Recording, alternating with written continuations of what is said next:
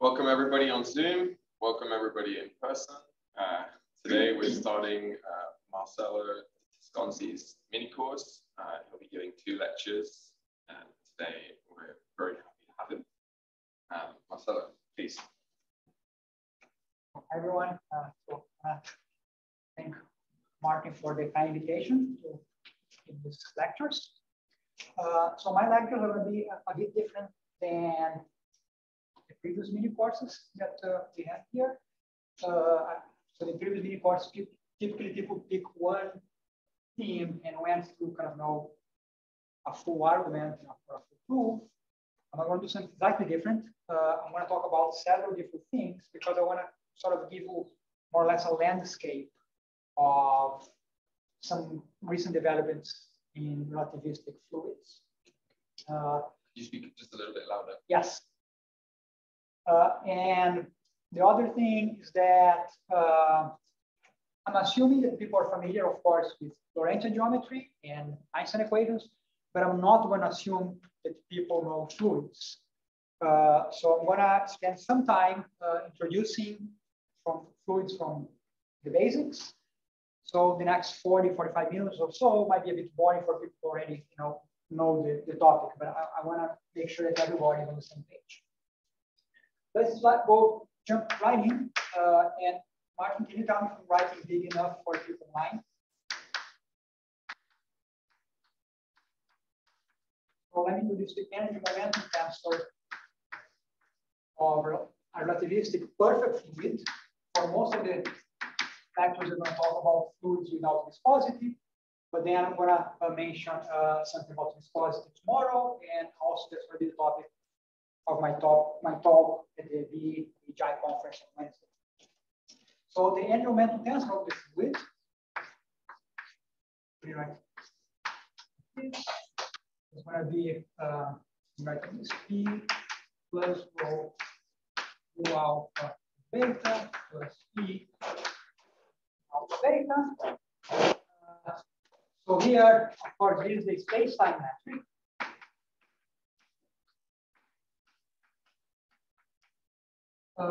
Rho is the fluid's energy density.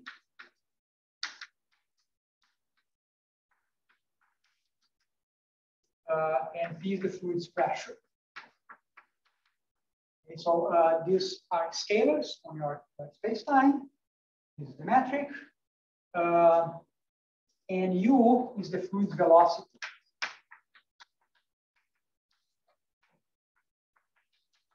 Now, sometimes mostly in the literature, a lot of times in physics textbooks, this is called the for velocity, just to emphasize the fact that this is a vector field in space-time, as opposed to just a vector field in space. And again, if you only studied the fluids from a classical point of view before, you're used to thinking of the velocity as a vector field in space with a time dependence. But here, there's a 4 components. But I'm going to call it just velocity, right? But keep in mind that that's also terminology that's used. And the for velocity is normalized by the condition that this norm squared on the metric G has to be -1. So this is saying that the velocity is always a time-like vector field, and also saying that basically you can imagine if you have fluid lines in space-time, that for each fluid particle that determines like an observer, and you know the observers in general relativity are characterized by their word lines, and this normalization is simply fixing the word line, because otherwise you could reparameterize, but you still have the same observer, right? Now here, the pressure and the density, there's going to be a relation between them. I'm going to say it later, but in general, they're not going to be independent things. Okay? And also, you just notice that this normalization implies that if you look at the derivative of the derivative, this is always 0,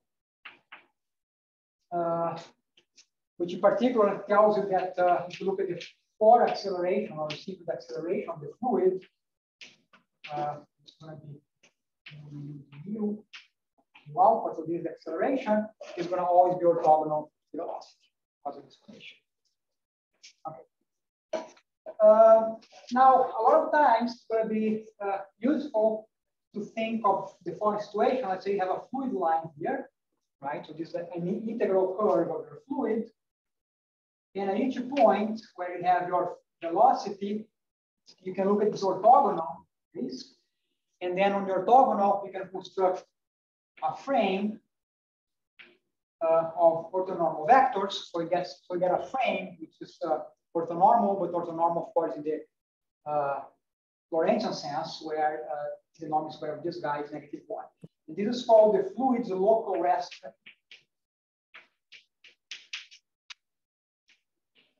Local rest frame, simply like when you pick this frame along the fluid lines, and it's going to be used for some computations. Okay, so the next definition that I need, let's see, can people still see it right here? The next definition that I need is the following: is the fluid's baryon current.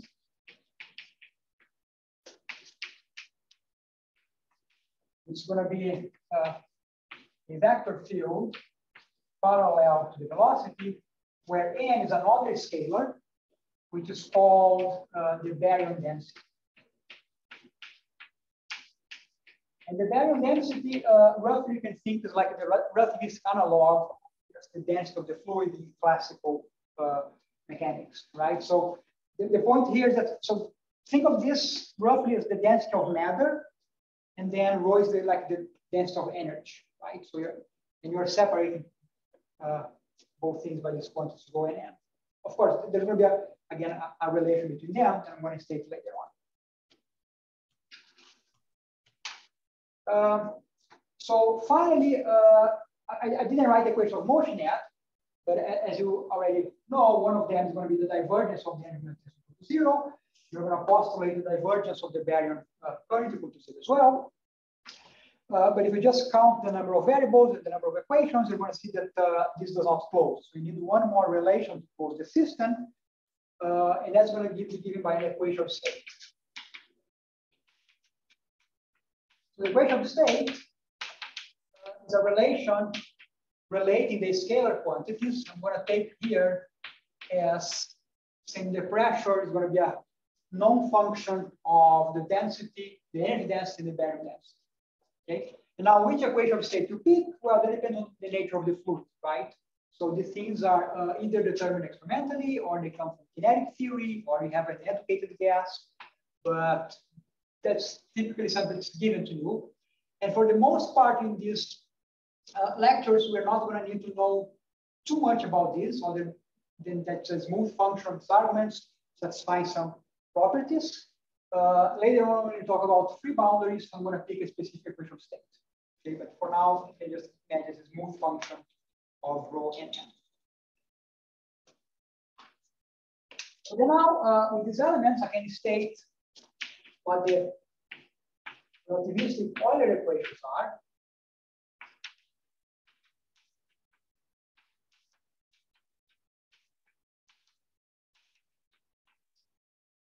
They're going to be the divergence of the energy momentum to 0, the divergence of the baryon current equal to 0, and then you have again the normalization condition for the velocity, and the fact that the pressure is a known function. Yes. So this equation here corresponds to the conservation of energy and momentum. And this equation here is the conservation of baryon density. This is just the equation of state. Now, of course, this equation is not dynamic, and I could have omitted this because my definition of the energy momentum tensor, I already told you that velocity normalized, but it doesn't hurt to state again here. And I'm going to comment in a second. So, of course, this is not dynamic, it's a constraint. but the constraint is propagated by the flow. So if you have initial data that satisfies this condition, then for later time, the solution is going to also satisfy this condition.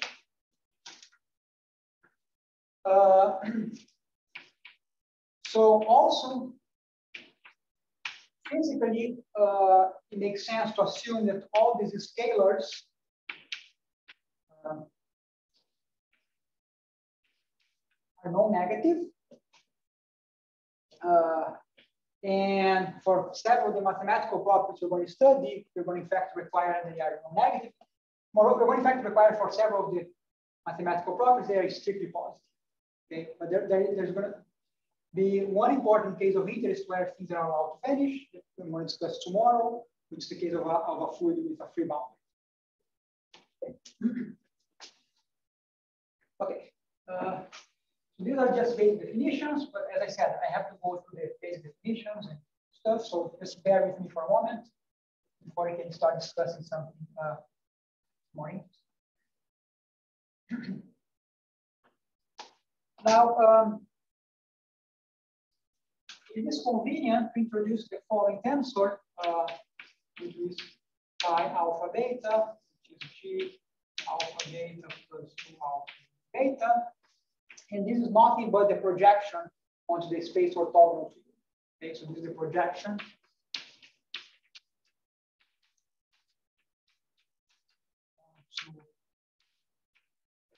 the space orthogonal to you. And so why is this convenient? This is convenient because if I look at this equation here, right, I have a free index, so this is still a vector. So I can take this vector and I can now decompose directions parallel and orthogonal to you using the projection. Okay. So if I decompose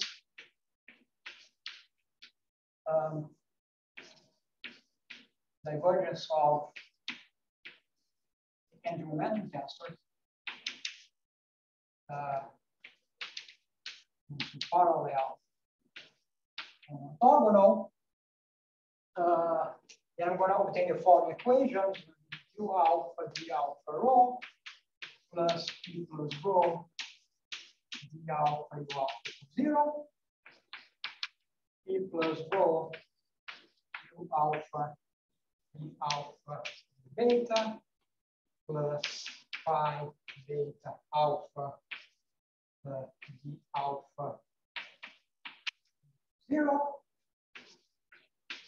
And the baryon current I can just extend like this. So I have these three equations, and again, have the normalization condition, right? And you can check already. So this is coming from projecting onto the parallel, onto U itself. This comes from projection to orthogonal, and this is in fact orthogonal because remember this is the acceleration of the fluid. The acceleration I told you before, because of the normalization condition, is orthogonal. So both terms here are orthogonal to velocity. Then in this decomposition, so this is the basically the conservation of energy.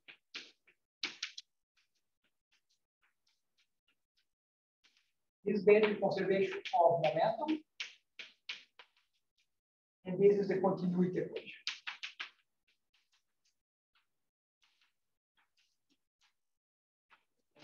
And this is the form of the equations that you're going to use. Okay, so we're going to use the equations already decomposed to the orthogonal and onto you.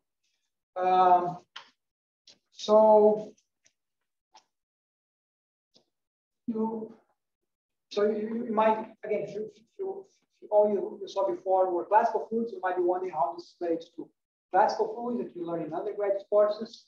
And if you take the non-relativistic limit,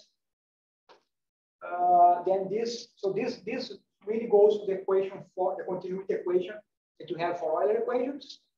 This really goes to the equation for the velocity, and this goes to the non-relativistic limit to the equation for the energy. Okay, so this equation is really reduced to the corresponding one is the non-relativistic limit. Now, so I was telling about this condition that the velocity is imposed on the initial data, the constraint. So this this expression here is a projection, provided that you already know that U is normalized. So if U is not normalized, then this expression is going to look like this.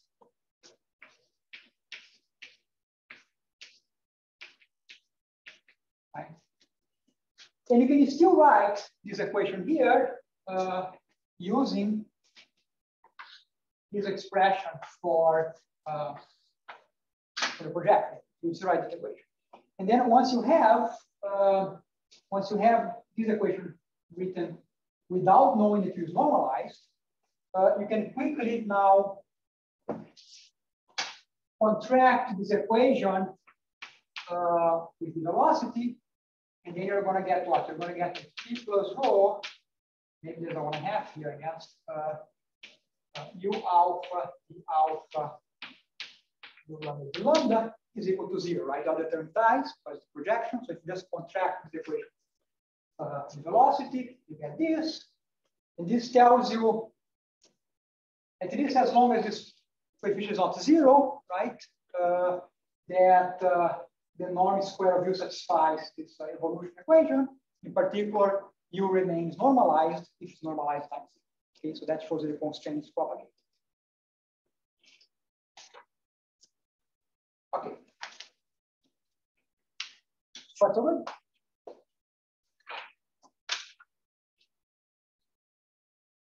Okay, so let me just tell you, brief words what you're going to do next. So basically, what I want to do next, I want to understand the characteristics of the Euler system. So this is a hyperbolic problem. So one thing to understand what the characteristics are. Then I want to talk about the local opposite problem. Right? I want to talk about local resistance. Now, but before I do these two things, which are the natural things you want to do, I just need to introduce a little more of background, and I need to tell you a little bit about some thermodynamic relations. Okay. So again, just bear with me for a few more minutes. We're gonna, I have to introduce a little more definitions and so on, and then you can start talking about the mathematical properties of these equations. Now, the point that I want to get to, and I'm going to highlight, and it's going to be an important theme throughout these lectures, is that once we study the characteristics, we're going to see that there are basically two types of propagation in a fluid. So if I have a fluid, and this is analog, but I already have this in classical physics, there are two types of propagation. One is sound waves, right? And the other is the transport of vorticity. And those things are going to become clear once you study the characteristics.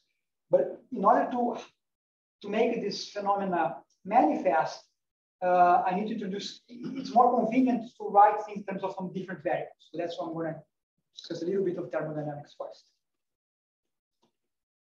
So the thermodynamic properties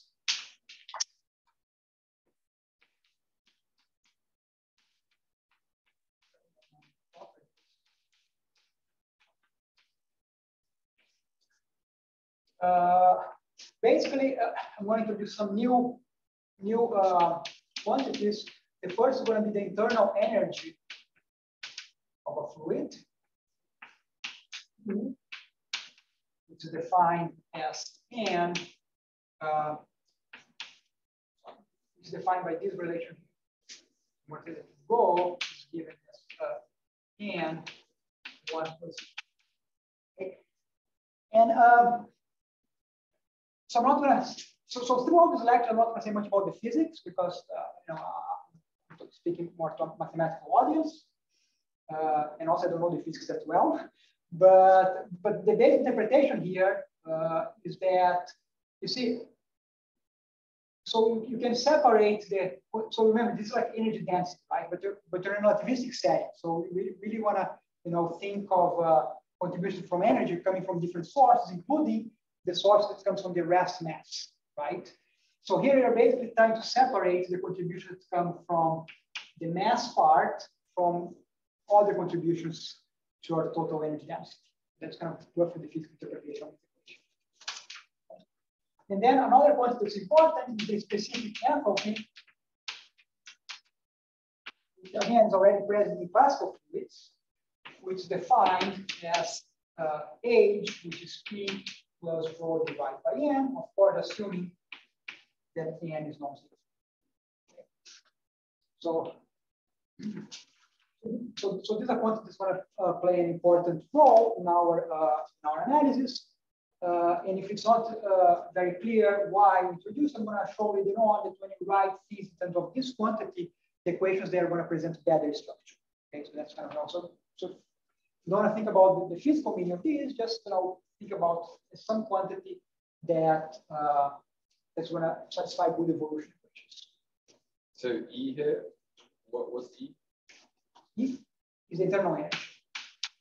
But this is the first time we've seen it. Yes, I'm defining so you're defining it. Yeah, I'm defining this relation. So and why is it defined like this? Huh? Why is it defined like this? Yeah, that's to say. So physically, you want to say that your total contribution to the energy density has two parts. One is coming from the rest mass, which is N, plus some other contribution that's kind of doesn't come from the rest mass, right? It's the fact that you're in a relativistic theory. And so that comes from the physics, right? Another way you can see where this is coming from is that if you study how these equations arise from kinetic theory in some sort of fluid limit, that's going to also come from the kinetic equations.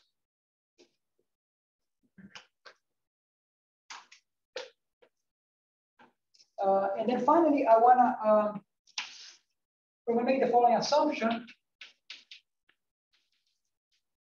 We're going to assume that there exist functions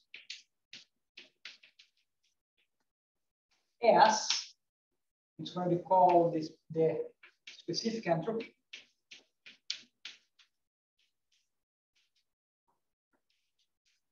Although we just call the entropy. And theta is the temperature, such that the first law of thermodynamics holds.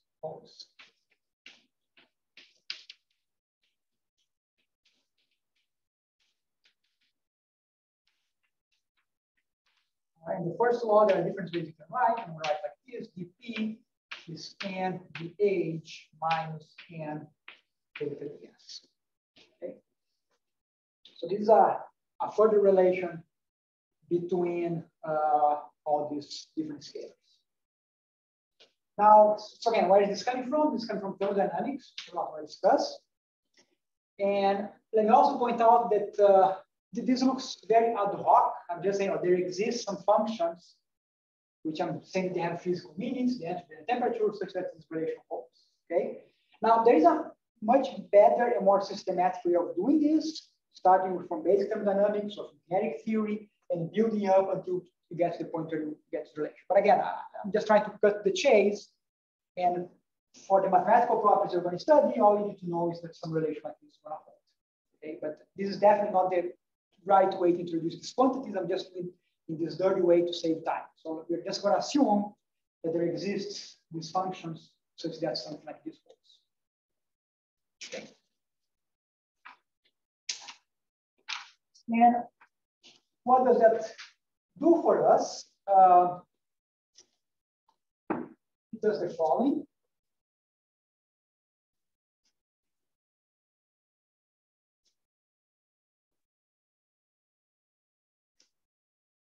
A quick aside question. Yeah.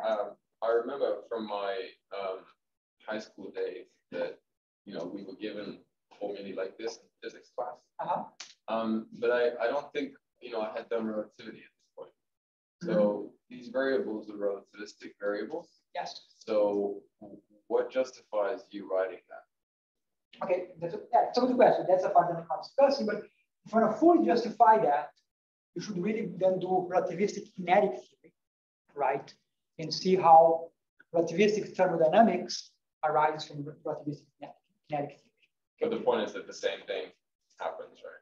Yes, that's the point, right? Now, okay, so that's an important point. Maybe this D here is a space-time exterior derivative, right? This sense is different. Okay, right? So if you write this in components, it's really a dt here, right? Okay, so that has fully relativistic. Does that make sense? Yeah, there's another thing which I'm stopping you in your tracks a little bit. So another thing I remember from my high school days is that this was only ever expected to hold in a kind of stationary setting. Some kind of assumption that in fact everything is kind of moving very slowly. Yes, yes. So this is in thermodynamic equilibrium, which is basically the case for a perfect fluid, right? And when you discuss tomorrow the case with viscosity, where dissipation is present, all sort of conceptual issues start appearing, as you already know from the discussions we had like back in April, right? Yeah. So you're right. So again, there are a bunch of assumptions going to this that I'm not discussing because I want to get to kind of to theorems, right? But yeah. I could spend like 33 hours just talking about stuff like this. The main thing in my mind was like when you study the equations for their own sake, you don't just want to study them in some equilibrium scenario, right? So like this formula is just, you can only maybe apply it in certain settings, but the wealth of scenarios you want to cover with your analysis can be much larger than just this relation. So I'm just asking, is there any tension there? Like, okay, so are we only ever allowed to use this formula in like very specific cases? So as long as you are, let me say like this. So first of all, so here I'm considering the case of perfect fluids. Okay, so you're ignoring phenomena like dissipation and so on. Okay? But even in the context of perfect fluids, one assumption that is made here is that sort of these relations, and you write all these relations between the thermodynamic variables, they're all inverted. Right? In the end, whatever two variables you choose to be your primary variables, let's say the density or the barrier density or the pressure or the enthalpy, right? It's more or less like a matter of convenience because all the relations are inverted. But for example, if you have something like a shock or something like that, that's not going to be the case, right? And then you have to start to be really careful about how you're framing these things, about your framework, right? So yeah, so definitely there are situations, even in the case of the perfect fluid, where some of the assumptions that are made to write down this thermodynamic formula, they're not going to hold. Thank you. Yeah, sure. Okay. But what this gives to us is the following. So if I write now my energy momentum tensor in terms of these other variables, you can quickly check that this can be written like this. And then it's a simple computation. If you look at the equation, which is the projection of the energy momentum tensor on the velocity, which was our energy conservation equation. The simple computation to show that this is going to become equal to the following expression. Just write it down here.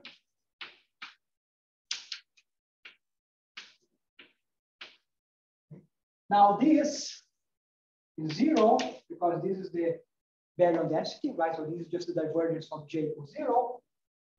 In this whole term here, you can write as U up minus n d alpha h plus d alpha p, which going back to this expression here, right?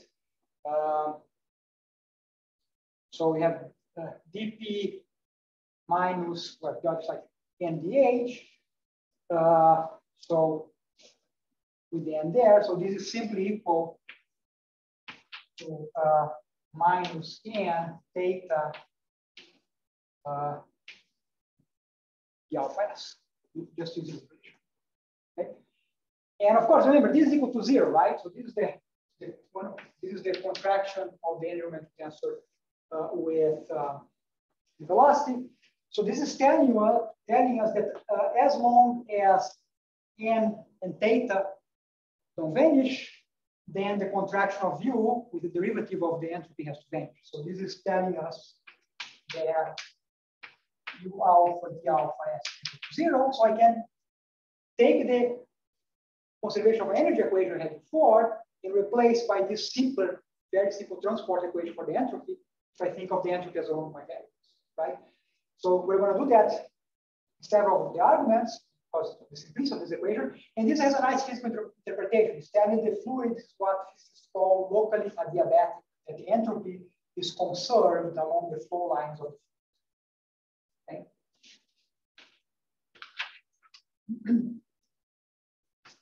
Okay, so with that in mind, so I'm going to keep this equation here.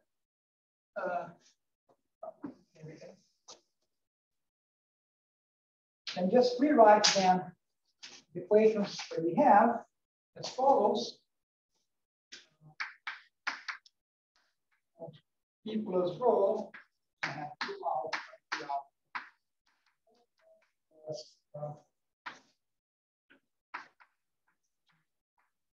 rho by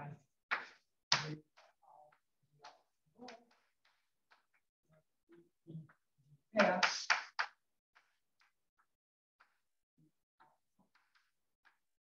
Zero, then I have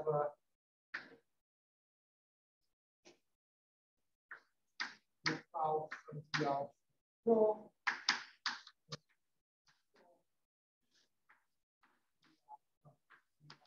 zero alpha d alpha s. So I'm going to assume that the pressure is a function of the energy density and the entropy. So I'm going to take those as my primary variables. So as I said, I can replace one of the equations by the locally adiabatic condition. And this is just the momentum equation because this whole thing is simply the orthogonal derivative of the pressure a function of rho and s. I just expanded the chain sorted. Okay, so that's why I have this partial derivative. And then these equations can be written in a simple form. Let's say A alpha, so D alpha phi equals 0, or the vector phi, which is U alpha rho and S. And just write this as a matrix form, where you can write explicitly what this matrix A alpha R. I need to write them explicitly. So it's just given by the following expression. Alpha rho by beta alpha yes.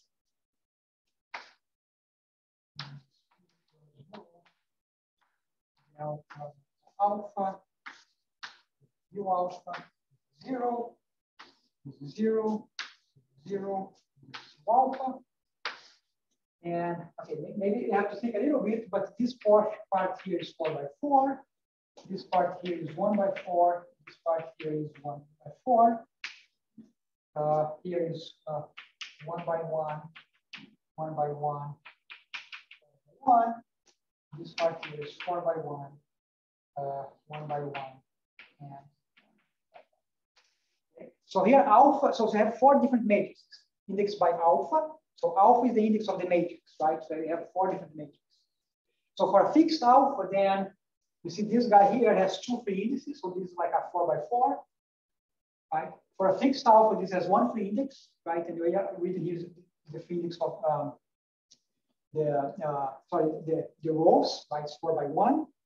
Same thing here, right? For fixed alpha, there's 1 free index, the index of the row, sorry, the column, right? So you know, just take a little, you know, writing this in matrix form. Let's say matrix that we have.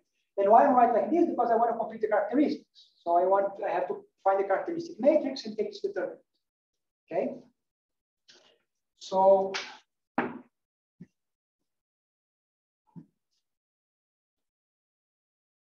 So the goal then to find the characteristics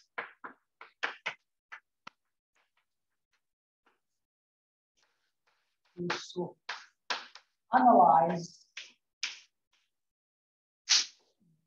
the one form psi that gives the determinant of this matrix, which is called the characteristic matrix, right, is equal to 0. So I have to contract this guy with,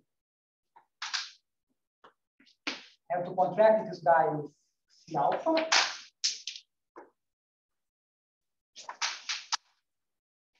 going to contract this guy with C alpha here, C alpha here, C alpha here, C alpha here, C alpha here, C alpha here, and take the determinant. Okay, then it's a computation, but let me just briefly tell you how we do.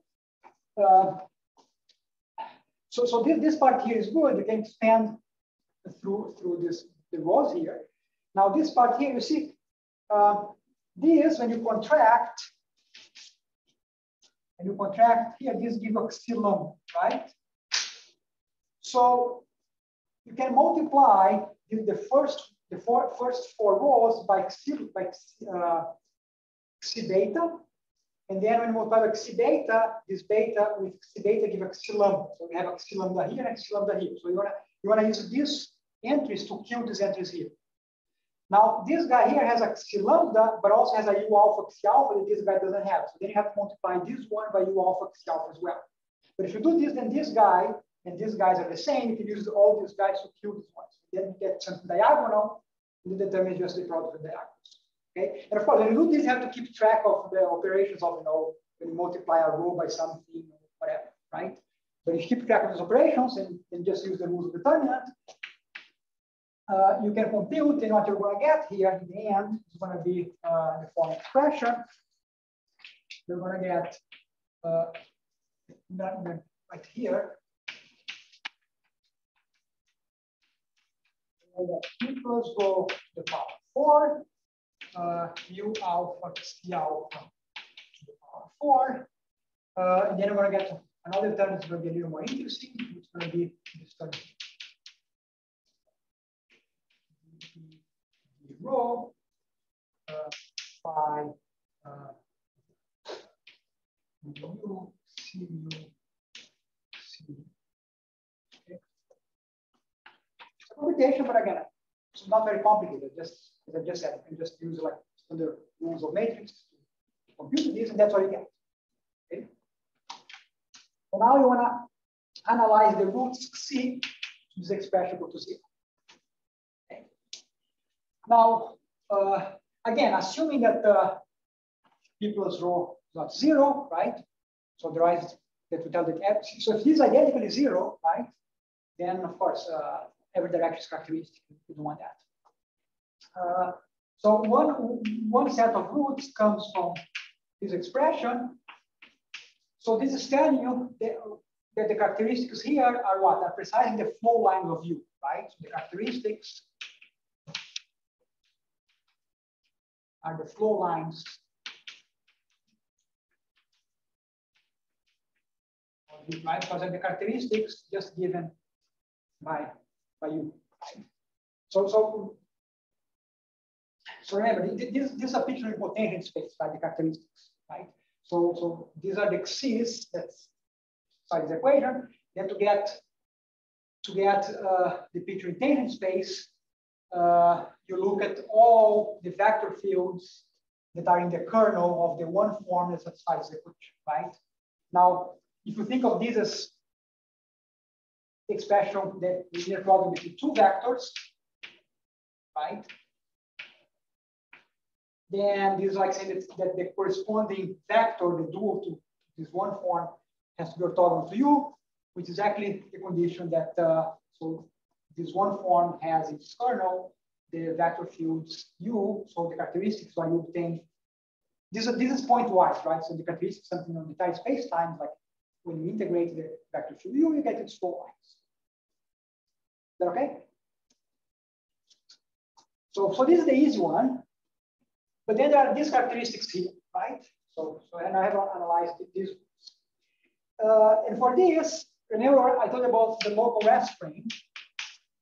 It's convenient to consider a frame where you have U, and then you have here U1, U2, U3 that are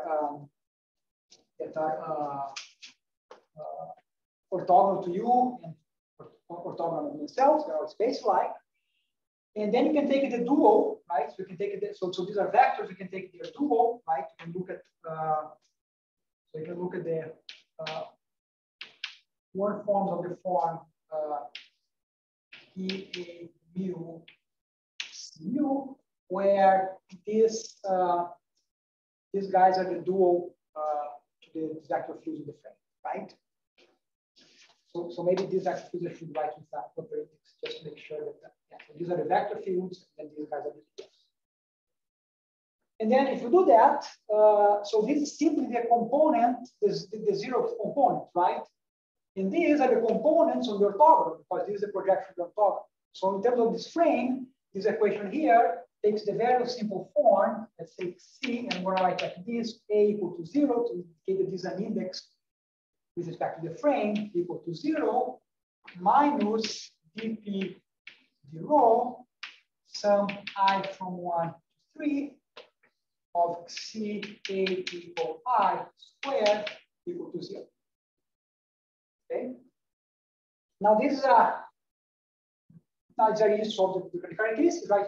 They're going to be given by plus or minus C0 plus or minus equal to the root of this, right? But now you have to understand what's happening to this guy. And you can see that if dp d rho is negative, you're not going to find real solutions, right? So you're not going to find real solutions, which is telling that the equations are not hyperbolic. Okay, so if the return of the pressure with respect to the density is negative, you don't get a hyperbolic system. Okay, because you need to have two roots here for this to be hyperbolic. So that has to be excluded. And also, if dp, so here not hyperbolic.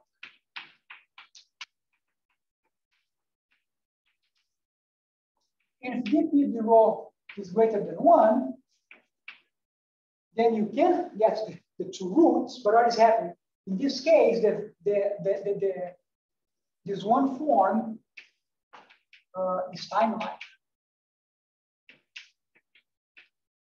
Okay. And if it is time-like, that means that the characteristics are superluminal, right? Because so.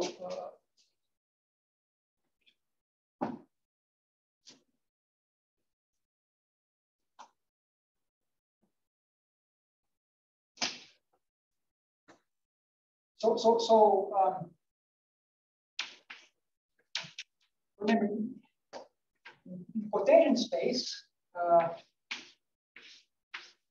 let's say this is your light cone.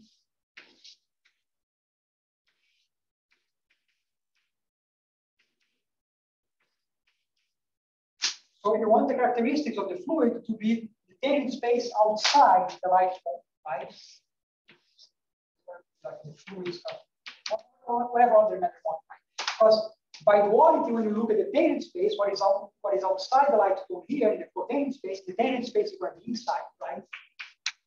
The tangent space.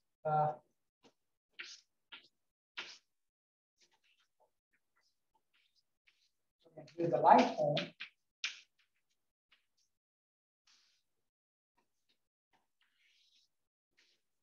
And then this guy here now in the tangent space is inside. That's what you want, right? You want, but that means that no. So if you look at the cotangent space here, this guy outside the light cone means that this guy here has to be space-like. Because then by duality, the cone is going to be inside the light. This characteristic is going to be inside the light cone in the tangent space, right? So that's what you want. So this doesn't happen if dp d rho is greater than 1, right?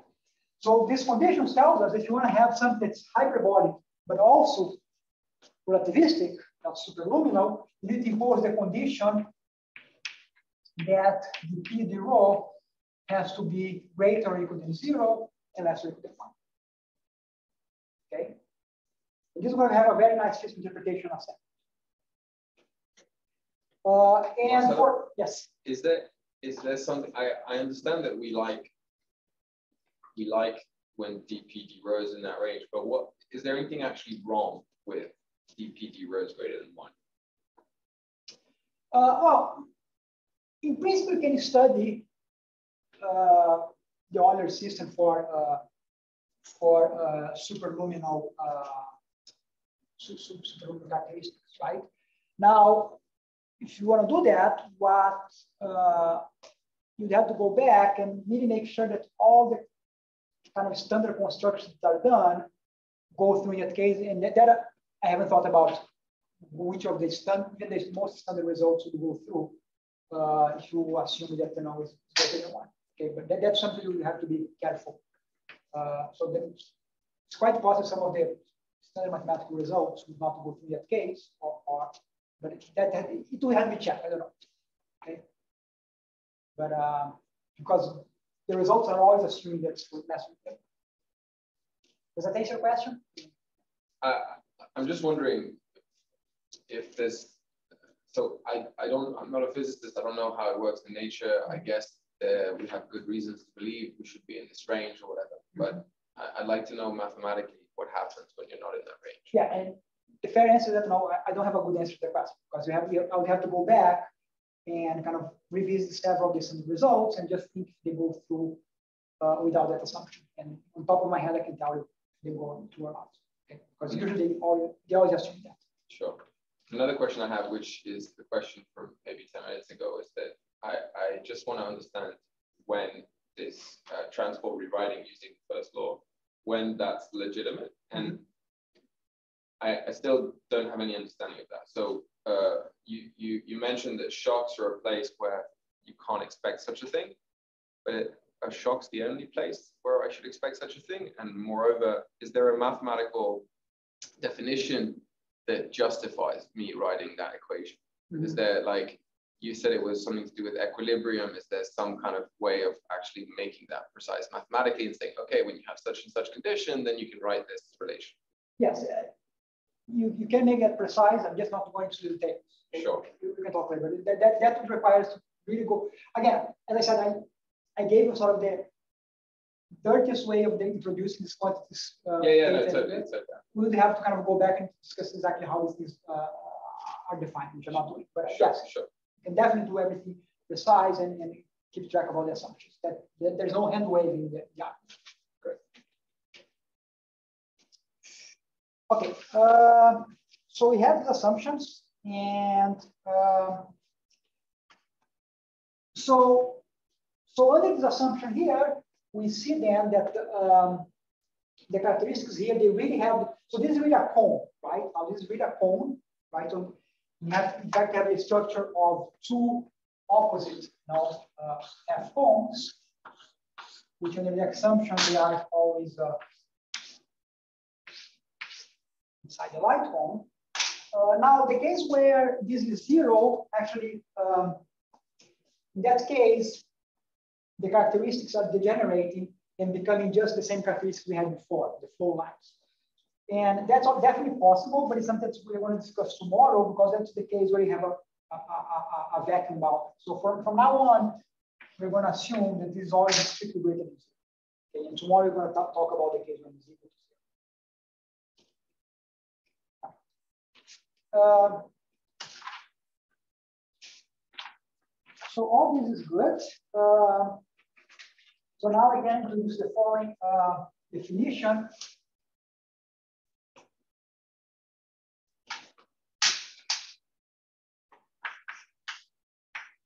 That quantity that we just introduced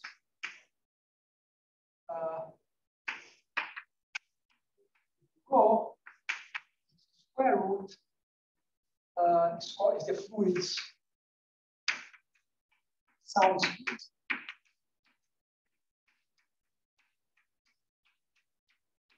Under the assumption that 0 and 1. Okay. So why is this? So why is this the fluid sound speed? Well, the first thing you can check for a physicist to check that this quantity really has units of velocity. You can do that. But another way is the following. Let's go back to the evolution for the density.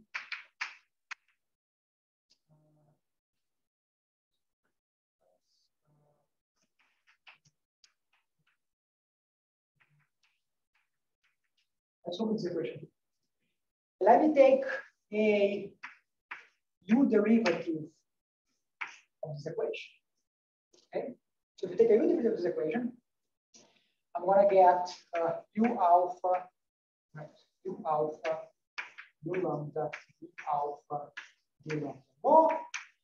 Here we're going to get p close rho u alpha d lambda u alpha d lambda, and everything else I'm going to move to the other side. Okay, so I'm just keeping track of the third second order derivative. Okay, so I took u alpha, so this term, and that's this guy, derivative of u, that's going to be a first order term, I'll move to the right hand side. Here, I commute the covariant derivative, so now if I non-flat space curvature, I move to the right hand side, and I have like the u derivative hitting this term here.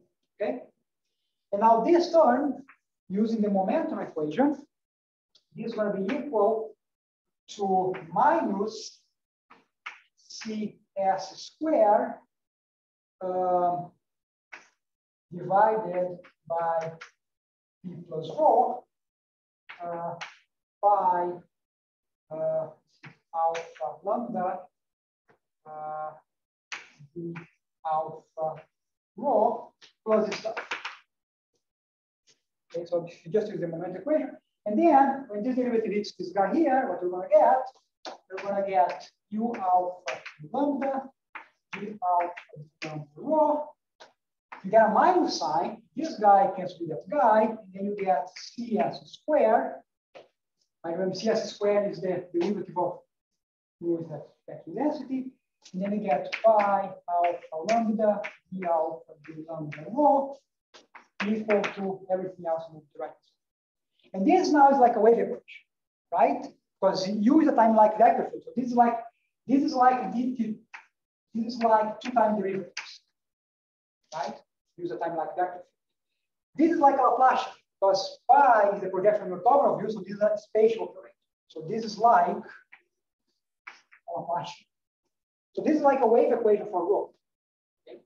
It's like a wave equation for rho. And in a wave equation, the term form of the Laplacian is your speed, right? So this is really showing that this is the speed. And why is it the sound speed? Because a wave equation for rho. And how the sound propagates? Sound propagates by compressions and rarefactions, right? It's a wave compressing and expanding the medium, the density, right? So this is really a sound. So this really tells that this guy is not sound waves. So the punchline is that we found the characteristics of the Euler system are the sound waves and the flow lines. Okay. So all this leads us to the following definition, which in a sense is the most important definition of these lectures.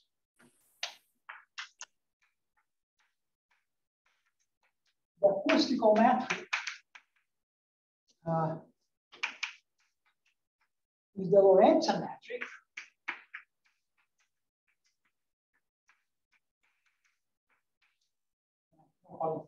capital G by default. So G alpha beta is the sound speed to the -2 G alpha beta plus CS -2 -1 to alpha beta.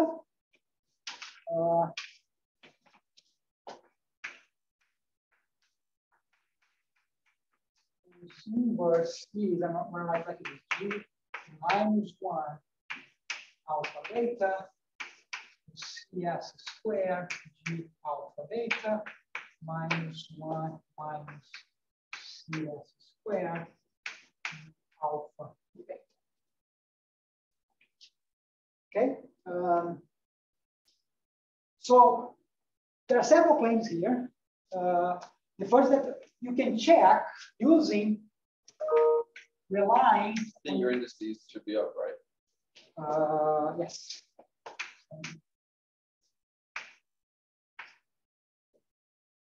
So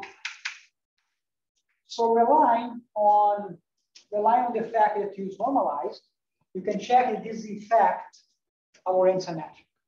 Okay, so this defines a Lorentz symmetric in our space. And its inverse is given by this expression here. I'm thinking it's the right place. Probably, again, you're probably familiar with notation, but just to make sure everybody's on the same page. I'm going to write explicitly -1 alpha beta. I'm not going to write like this, because if I write like this, there's some ambiguity, because the integers are always raised and lower with the space-time metric. But if I simply take this expression and lower put the indices up, right, and raise the indices, I don't get this, right? This is actually, in matrix form is the actual inverse, right? So we're going to be careful with the notation. Okay. So this is a Lorentz metric. Now it's called the acoustical metric, right? So maybe I can also write this as CS squared by alpha beta minus the alpha beta. And in the second form, you can easily see the characteristics of this metric, right? The Cs that satisfy the equation are precisely the cones that we done before, right? So that's the same expression we had before, right? So this is the Lorentz metric whose characteristics are given by these cones, which are the characteristics of the Euler system corresponding to the propagation of sound waves. That's what's called acoustical metric. Okay, so it's acoustical metric. And that is so the cones of, which means the characteristics, which is the null hypersurface of this metric, which are these cones, they're called the sound cones. The same way that you call light cones, for Einstein equations, because propagation of light is propagation of sound, we call them sound cones. Okay. Is that okay? Now, why I say this is probably the most important definition. So here's the big idea that you should take away from this discussion. The relevant geometry for the fluid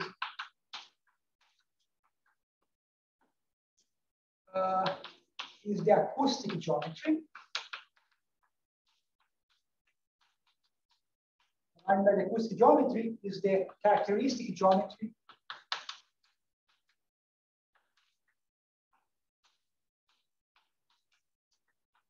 of the acoustic geometry, right? Because, so again, this is a hyperbolic problem, so we have to really understand the characteristic geometry, right? The geometry of the null hypersurface is back to the correct metric. And what this is showing, in terms of the discussion we just had of the characteristics, is that the relevant geometry for the fluid, it's not the space-time geometry, it shouldn't be, because the space-time Minkowski, nothing's happening, but it's the acoustical geometry. And the acoustic geometry, in general, is going to be non-flat, even if you're doing this in Minkowski background, right? So if you're studying the equations in Minkowski background, the relevant geometry, which is the geometry of the fluid, which types the characteristics of the Euler system, is generally not going to be flat. Okay, so that's kind of the big message. The relevant geometry is not the space-time geometry; it is the acoustic geometry. Now, of course, if you couple these two Einstein equations, then the space-time geometry is also dynamic, is also relevant. And then you have two different geometries, and you can see how rich the system is going to be, because you have two different geometries that are interacting with each other. You have the acoustic geometry, the space-time geometry. And the interaction of these two geometries is what makes this problem really hard, but also really beautiful and rich. Okay, so the Einstein system is a very rich problem because of these two different geometries that are interacting with each other. So far, so good?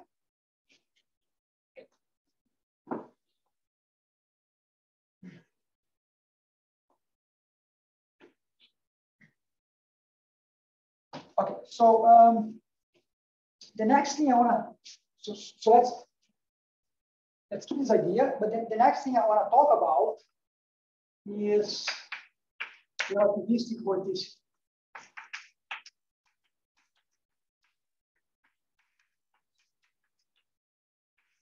So again, in classical fluid dynamics, an important concept is the concept of vorticity of a fluid. You want to have the same thing in relativity. And then the question is how to define. So in classical fluids, the vorticity is just the curl of the velocity. Here, it will be something more complicated. But let me define and explain why. So the enthalpy current is the following vector field W, which you simply take your forward velocity or your velocity, and you rescale by the enthalpy. Okay?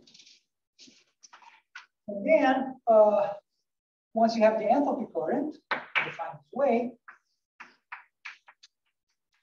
the vorticity of the fluid is a two-form, which is simply the exterior derivative of the enthalpy current. So again, this is a space-time exterior derivative. Okay? So, for components, it's going to be d alpha h beta minus d beta h alpha. And you can replace this by the full covariant derivative just because it's literally constant. Okay, so that's how the vorticity is defined in relativity. Now the question is why. Wait, Marcelo, just a really silly question. So the acoustic metric. So if I compute its curvature, are there other solutions where GAB is curved, but the acoustic metric is flat?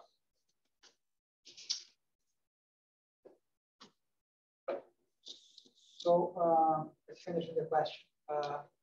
So suppose little GAB has non-trivial curvature, so with no Minkowski spacetime. So. Okay. But GAB, big GAB, is flat. Does that happen ever? Okay, I can tell off the top of my head that does not happen. I just don't know any example, but it's an interesting question. Well, that's going to depend on the equation of state, right? So, so let's see, if you take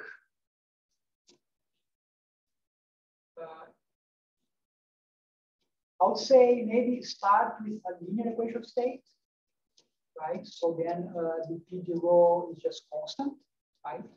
Let's say P equal to rho, right? But you see how it depends on the velocity, right? Now, of course, you can construct flows where the velocity is constant, it's sort of trivial, right? And in that case, yeah, but you still have the metric here, right? So, yes, it's not obvious. It's a good question. Not obvious. I guess the point is that like the flat metric, Lorentz, like GR is when it's flat, it's interesting. It's Minkowski space-time, it's very rigid, important, rich space. So I'm just trying to see, is there a notion of flatness for acoustic metrics? Is there some rigidity? Is there some interest? I haven't thought about it. It's a very interesting question. It's a very nice question. So if you figure out, let me know. Okay, so why we define vorticity like this? So if you remember, in classical physics,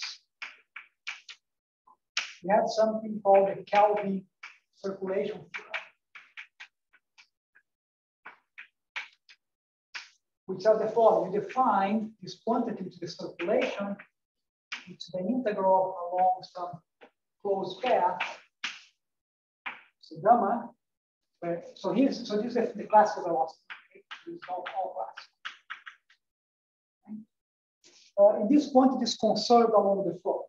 Right? So in classical fluids,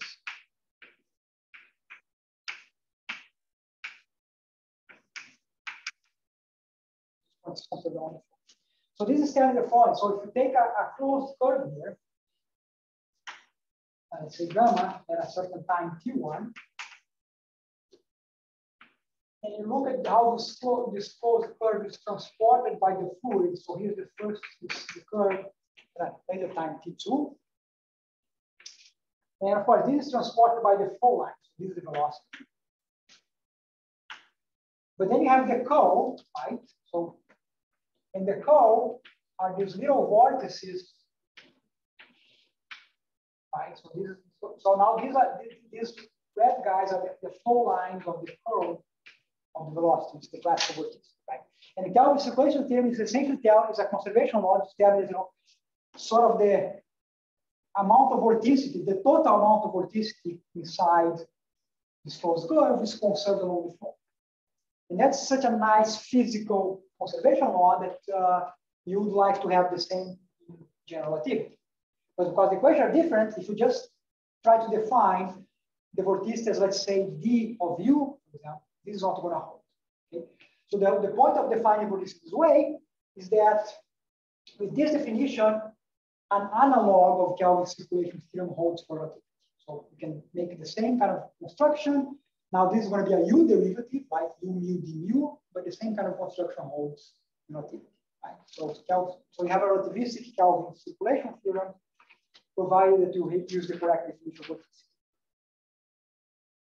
Is that okay? But then this has some nice consequences. So there's a computation, which I'm not going to do, it's about half page long, and do as an exercise. Done in textbooks. So computation. Then if you take now the vorticity and contract the velocity, and you have to use the equations. So you use the equation of motion. There are some steps of skipping. You're going to find that this is equal to theta, the beta derivative of S. Remember, theta is the temperature. So we have this identity. So this is called sometimes the Minicourse equation. Not the one that uses scalar curvature, right? It's also called, but it's the same Minicourse. And why is this equation interesting? The equation is interesting because of the following. So is it a fluid is irrotational when it has no vorticity, right? So that's called a fluid.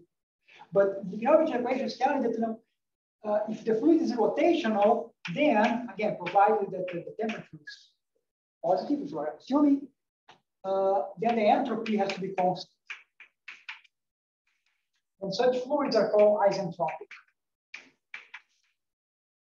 So irrotational fluid relativity is necessarily isentropic, and this is a result that has no analog in classical physics. Classical physics can be rotational without being isentropic and so on, right? So that's why if you look at the papers on classical Euler, you see results like result X for a fluid, and then somebody comes along and improve, generalize result X for a fluid that's also isentropic and stuff like that. So this is a purely relativistic phenomenon, which is interesting, and is related to the fact that there is this relation between the vorticity and the entropy. So, quick question: what was the Kelvin thing about? Yeah, the Kelvin. So in classical physics, you have this statement that if you look at the amount of vortices inside a closed curve, right, that's conserved, right? So if you look at so it's not obvious because you have to take the material derivative of this guy, and by some computations, integration of parts, some vorticity is going to pop out. But the point is that the amount of vorticity inside a patch is conserved along the flow. So if you look at the time t1, look at the time t2, so see how this curve is transported by the flow. This quantity here is conserved. And the claim is that if you want if you want analog results to hold in relativity, the vorticity has to be defined in this way, using the enthalpy current.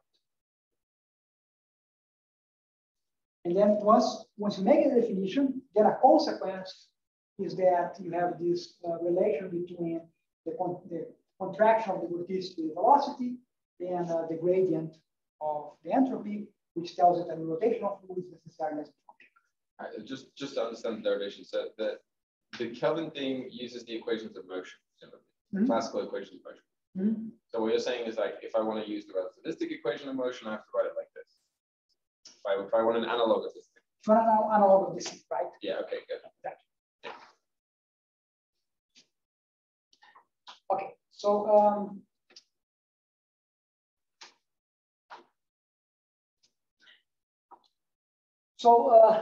so now I think now we have all the elements you need to talk about local existence uniqueness.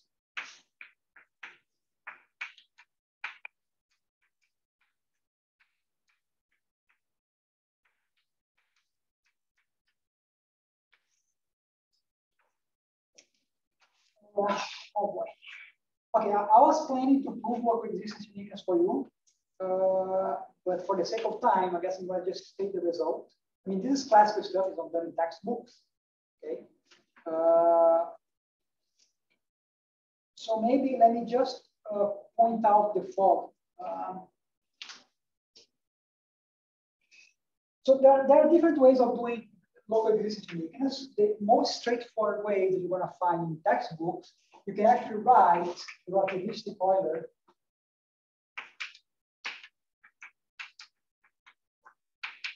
and write the relativistic Euler as a first order symmetric hyperbolic system. Okay? And then just textbook material, you get local existence. There's another way, which what I was planning to do, but I'm going to have to skip for the sake of time, it's more interesting, which is by coupling with the vorticity.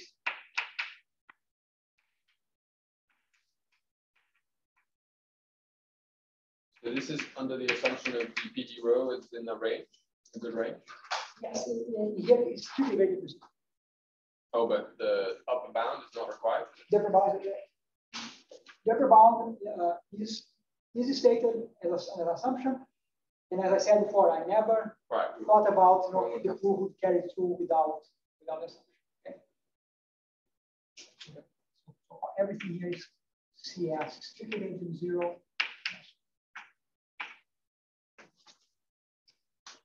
Okay, so there's another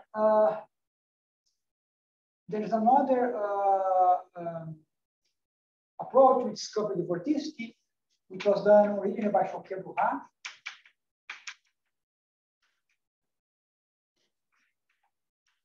Which did for the case without entropy, then Niknerovich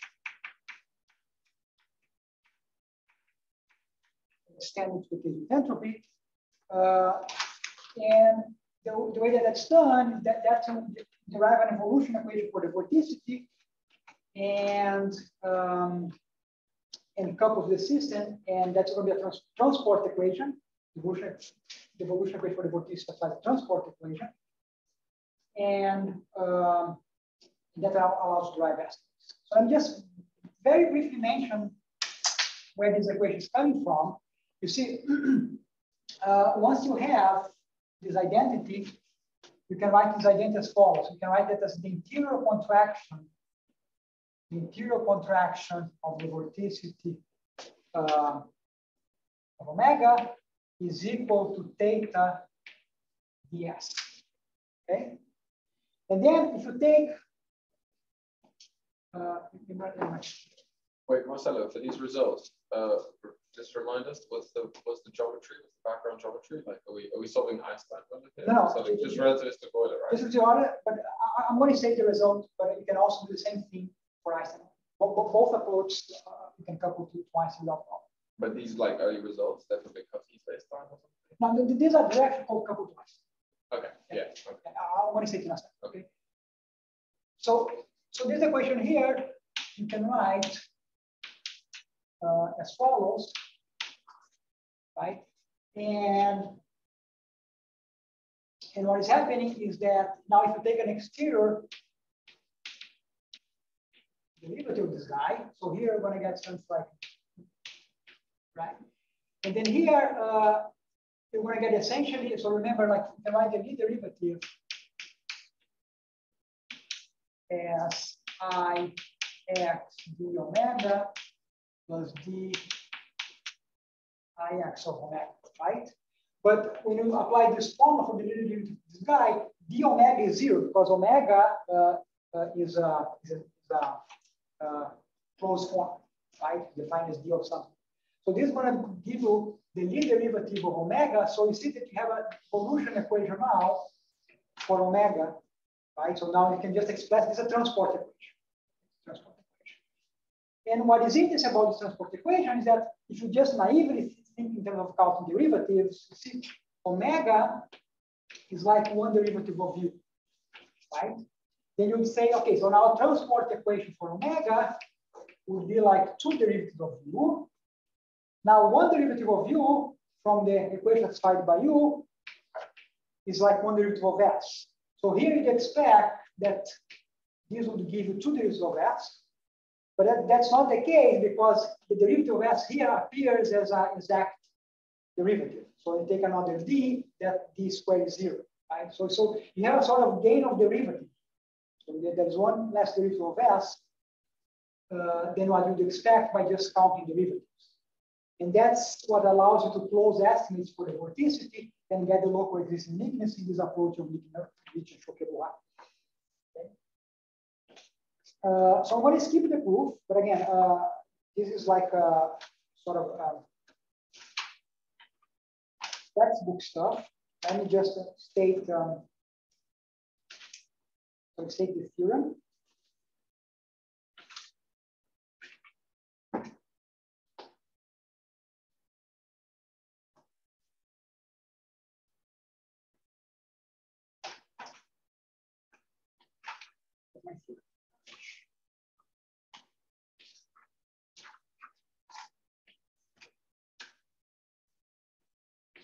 This is a theorem.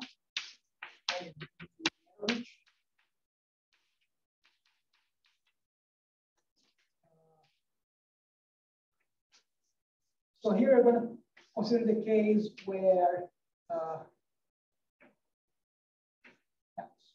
so you can take, let's say, rho and u if you want as your primary variables. Again, you could use, let's say, sorry, let's take rho as u. You could use rho n of u. And again, as long as all the relations between these scales are invertible, you can pick any two to be your primary variables. So we'll consider data for the relativistic Euler equations.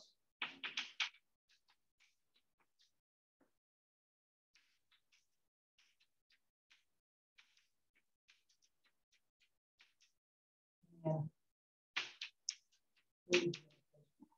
Fn is greater than 2/2.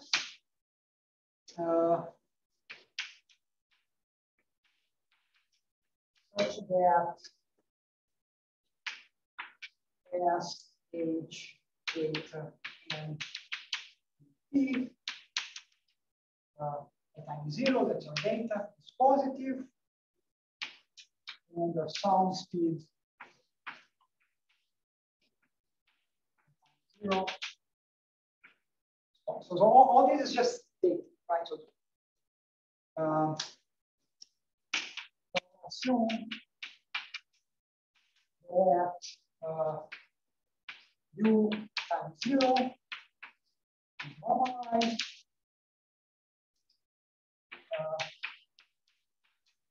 And this solution problem.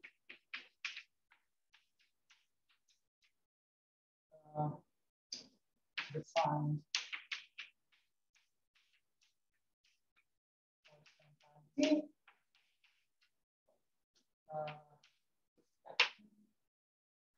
and I'm not going to go into details because you know how these theorems go, so we can certainly get all the details if you want precisely. And the whole point, of course, the solution is as variable as the data, right? So if your data is in age n+1, age is the subordinate space, then you get existence and uniqueness. You can get more. You can in fact get Cauchy stability, where the data is going to be in h+1 for each constant time slice. It's just like standard vanilla local uniqueness, but I think it's important to state because that's the starting point for everything. Yes. Yeah. So it's a tangential question. So what happens if you have properties like Einstein equation, for example? Do you have the same level of regularity, or do you need more like if you yeah, so if you couple to Einstein equation, you can still do this for the fluid, but Einstein equation is one regularity high. Right? So for the metric, you need one more derivative. Right, and that doesn't change this. Huh? That does not change this. No, that doesn't. Yeah, that doesn't change this. Yeah. Does that answer your question? Yeah. Okay, so since you asked, I mean, similar for Einstein one, okay?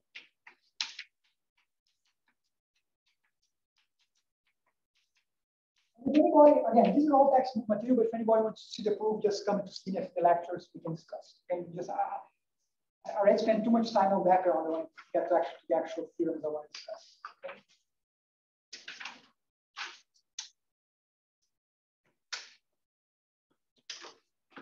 What are the results on construction of such data? You mean when you couple to Einstein? Yes. You mean solving the constraint equations? Yeah. Yeah, you can do this on the because given the data for the fluid, you construct like J and rho. I mean J and rho in the relativity sense, not this sense, but, and then you do like the now if that's the most general, let's say you can do for all the cases. Well, you cannot do for all the cases. Right? There are the topological restrictors and so on, but I think that but in let's say the regular case is pretty much like the method, right? That's your question. Okay, so I want to move on, and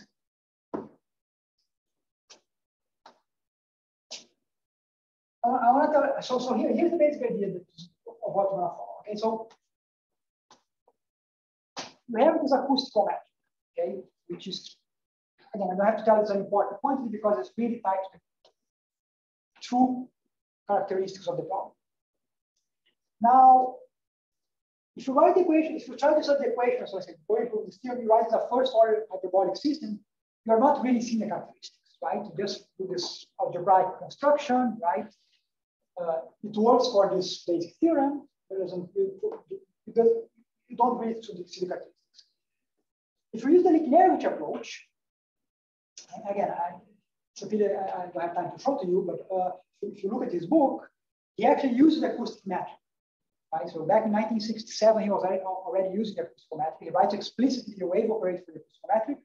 But what he does, he takes an extra derivative. So he writes the moment equation is a third order hyperbolic equation.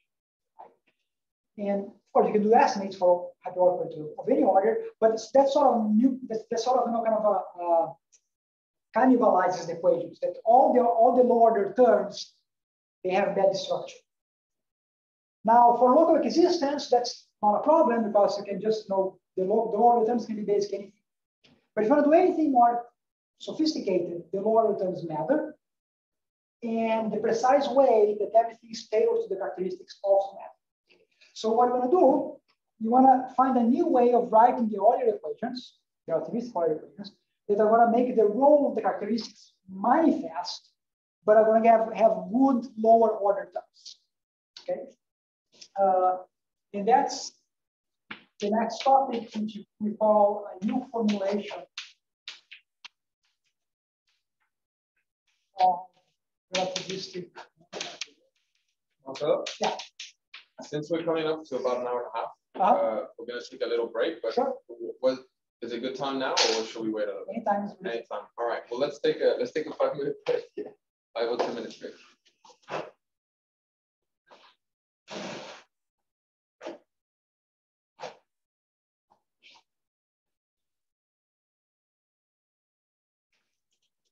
Okay, so as I was saying, we want to now rewrite the Euler equations in a way that's going to be useful for applications, and we'll discuss later. And the whole idea is to make the role of the characteristics manifest. So for simplicity, from now on, I'm going to assume that G is the Minkowski metric. If you're doing it for a general background metric, that's not.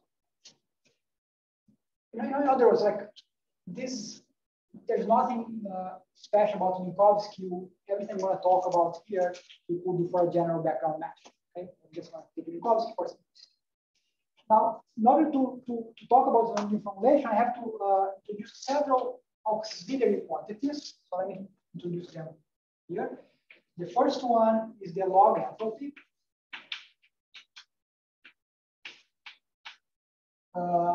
Which is H hat, which is simply the logarithmic of the enthalpy. Okay. Typically, you should write H divided by H bar, which H bar is some fixed background value, just because you want this to be the dimensionless. But all constant scores are 1, so that's fine. In my notation, log is G ln, right? Log because I write ln, handwriting is not very good. Then the next one I need is the U orthogonal vorticity.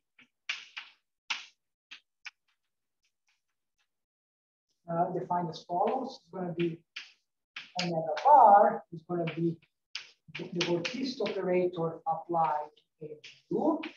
And this vorticity operator is defined as follows. Vorticity alpha of any vector V is minus epsilon alpha beta delta U beta D gamma D delta. Okay. So given a vector field V, I can define this sort of space-time curl operator, which by construct is orthogonal to velocity, because if I contract this with U alpha, the indices alpha and beta are antisymmetric. This is the totally antisymmetric answer. And now I can apply this to HU. Now this is called U orthogonal vorticity, and here we have HU that we used before to define the vorticity. You might be wondering how this relates to our omega, and this relates by Hodge duality. Okay, so this is actually related to our previous omega by Hodge duality, but turns out that for what I'm going to discuss, I don't need the full vorticity of 2 form. I just need to write as a vector, which is done in this way. Okay. So the other quantity that I need is the entropy gradient.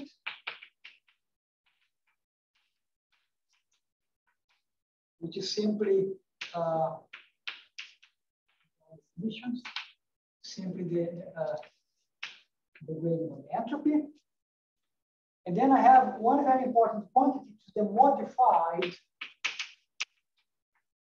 vorticity of the vortice.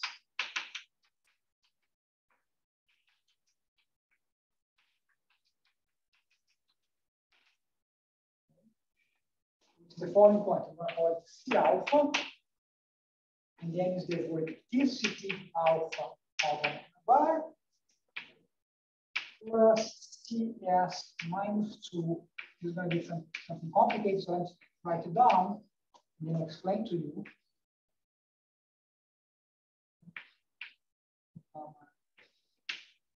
Delta plus is going to be theta minus d theta h S alpha diverges to U plus theta minus theta H U alpha S lambda hat plus theta minus d theta lambda G alpha beta delta U beta. Okay. So let me explain it. Okay, so where is this coming from? Okay. The whole point is the following. So the theorems I'm going to prove, I'm going to talk about hopefully 3 results due to the applications of this new formulation. One is going to be an improved regularity results for Euler, showing that you can gain a derivative for the vorticity and the entropy. Then we're going to talk about low regularity solutions for the system. And then we're going to discuss the problem of shock formation. And all those are problems that go through this new formulation. Now, the point is to, when we're going to do estimates for the equations, one quantity, which I'm going to show you later on, you need to control this guy, which is the vorticity of the vorticity. This guy needs to be controlled in our estimates. But you cannot get a direct estimate for this. Okay? It is not as far as we know.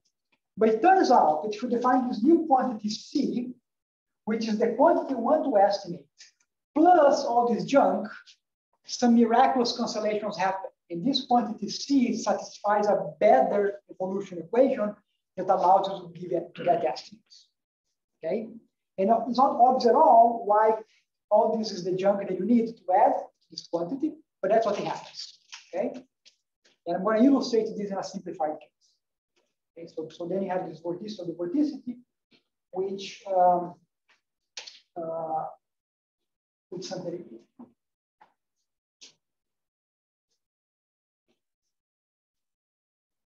And finally, there's another quantity that we need, it's the G, which is 1 over n lambda S lambda plus 1 over n S lambda G lambda hat minus 1 over n CS minus 2.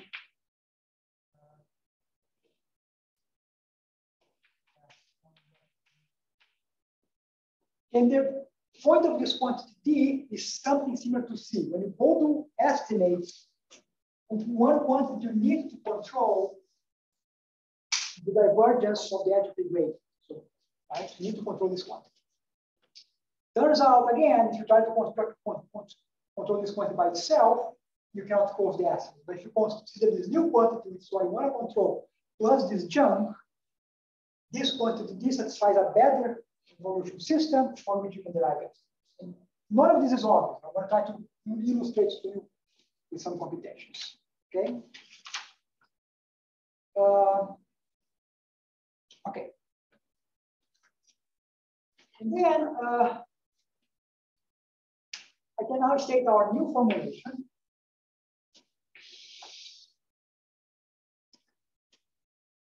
Which is the form.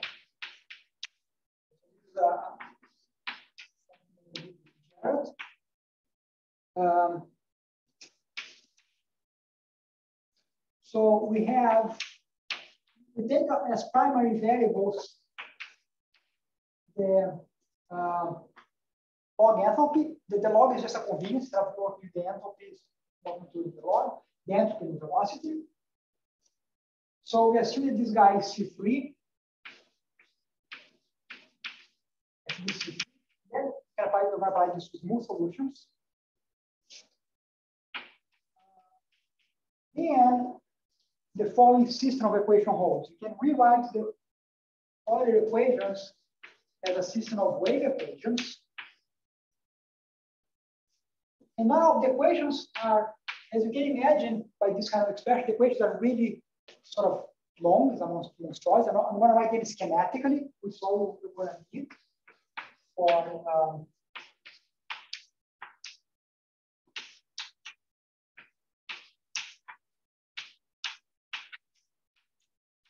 I'll explain what the symbols mean in a second. We'll just write them down.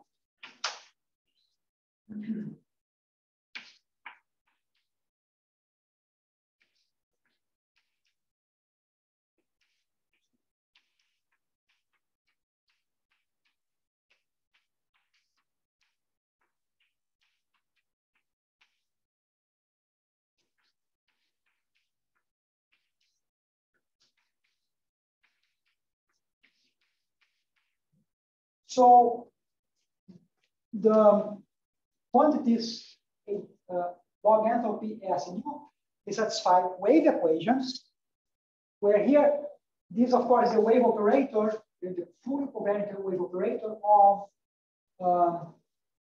the acoustical metric. And for you, I'm writing explicitly because I'm really thinking of this as a wave operator applied to a scalar function. I'm applying this separate to each component of the velocity. Okay.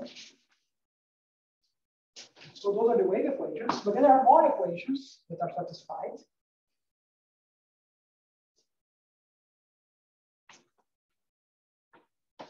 We're going to have transport equations.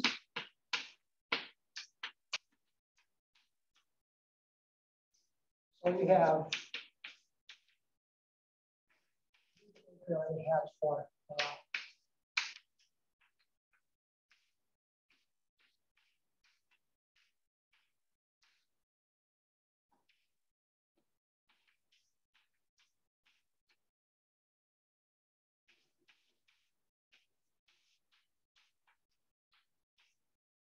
and then we have what we call, this is the new one of the new part, transport systems. It's taking the form. These are going to be like C Q df dh U plus L. We have the history of convergence of omega bar.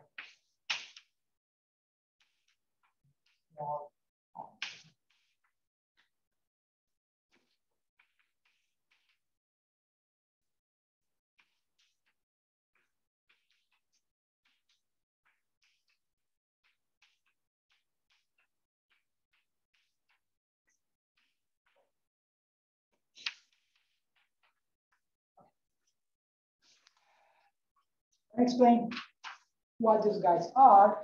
So this Q, they represent a linear combination of some quadratic terms. So I remember here, Q of ds, du, dau. It's a linear combination of terms that are quadratic in either, let's say, ds-u or ds-dh. Right? So all possible quadratic terms. They're quadratic, but then more than quadratic, they're null forms.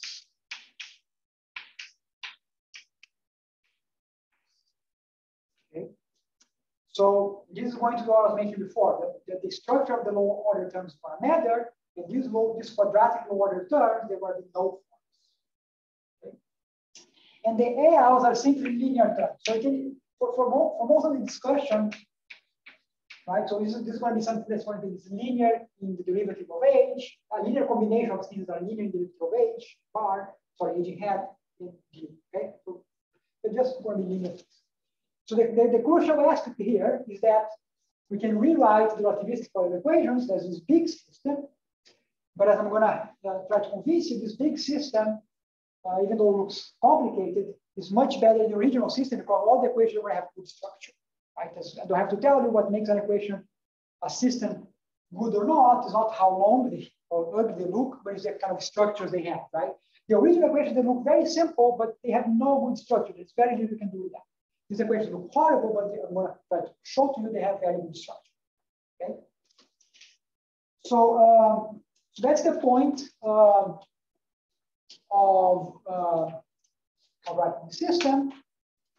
And okay, so the proof. So the proofs it's a very long and delicate computation, which I'm not gonna give to you.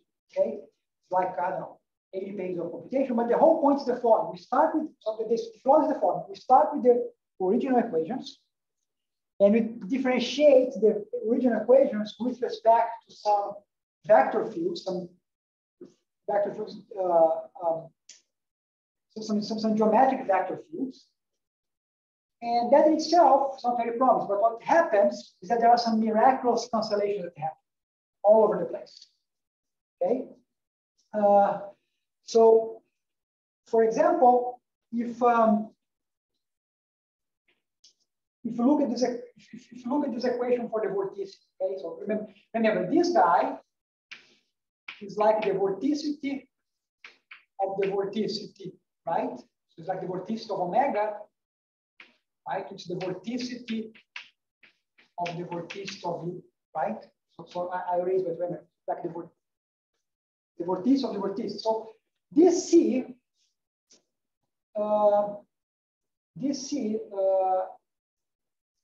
has two derivatives of u, right? And then if you take a u derivative, you would expect to have something in general which is going to contain three derivatives of u. Okay? But not only you don't have a third derivative of u here on the right side, you have the second derivatives that appear are not arbitrary second derivatives, but they are appearing exactly in C again.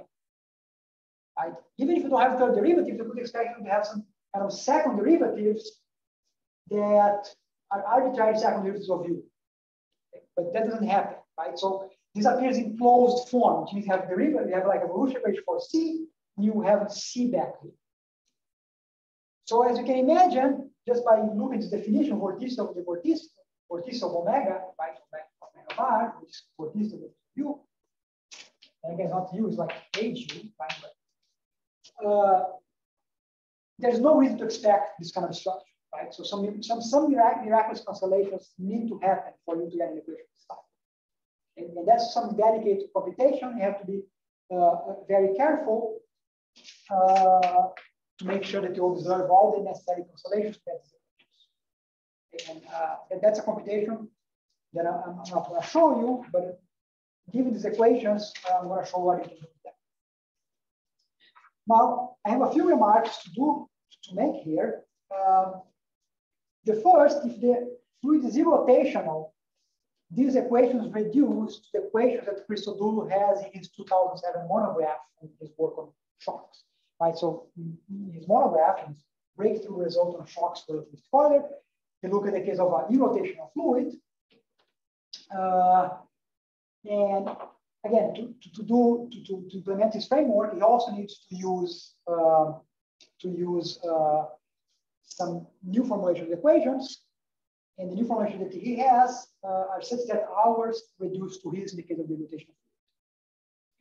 Now, if you look at the classical Euler equations, there is also some similar formulation, which is due to Jonathan and Jared, which they also use for their work on constructive proofs of shock formation for classical Euler. Now, what I want to point out is the fact that you have something, the fact that something was already known for classical Euler for the rotational case should not make you think that this is just, okay, so just go and extend those works. And the reason why you shouldn't think like that is because the structures present in these equations, the classical case of this equation, they're unstable under perturbation, right? Because to get equations both in the classical and the rotational case, the same story has to happen. You need to have some miraculous constellations. And every time you have some miraculous constellation, that's unstable. If you do anything, if the equation is slightly different, there is no reason to expect that the constellation will happen again.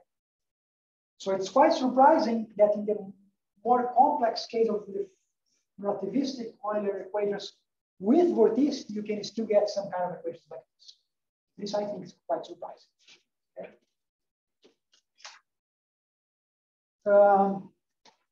So how did you guys like compute? I mean, how did you get the intuition for what to compute, etc.? Well, I would say a little bit is kind of a trial and error, a lot of persistence, right? And basically, the idea that if you don't have something like this, then you cannot apply any of the techniques you want to apply, which are coming from GR and wave equations. Right? But with C, like the way you define C itself, is this an actual analog? No.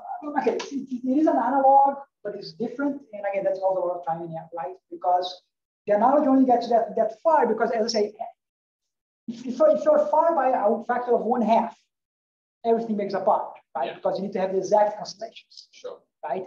And if you're not only that, this guy has to be exactly no forms, right? So everything is very delicate. But so I guess this leads me to the next message I want to convey to you before I start proving things, which is the following big idea. And so forget about how complicated this equation looks. Let's just think like conceptually what's going on is the following. These equations, they make the role of the characteristics very manifest because these are the wave operators for the acousticometric, and these are all transport equations along the 4 lines of it. Okay. Now, what you gain is the following. Once you write everything as wave equations, the idea is that you want to see this whole system as a perturbation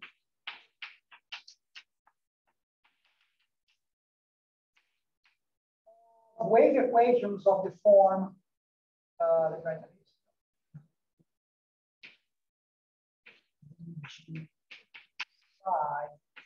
Psi equal something quadratic. If you have a wave equation of this form where the metric G depends on psi, and that's the case that you have, for example, for rotational fluid. For a wave equation of this type, there's a very powerful framework coming from GR in the study of nonlinear waves, which lets you handle equations of this type. Okay, so that's done for decades now. People have developed techniques to study this type of wave equations. So by casting our system as some wave equations for the acousticometric, you want to see the Euler system as a perturbation of this guy. That's kind of the basic philosophy, the basic underlying philosophy. Now, of course, the word perturbation should not fool you because the exact structure of the perturbations really matters. It's not like saying, okay, now all the rest are perturbation, you can just think of these techniques. No, the exact structure matters. That's why you have to be very careful with these other equations here, this transport and difficult. But that's sort of the basic philosophy. So you want to rely as much as possible on all this powerful framework that has been developed in the context of GR and nonlinear waves. Right? And that's why you're writing this system of wave equations. So that's kind of the basic idea.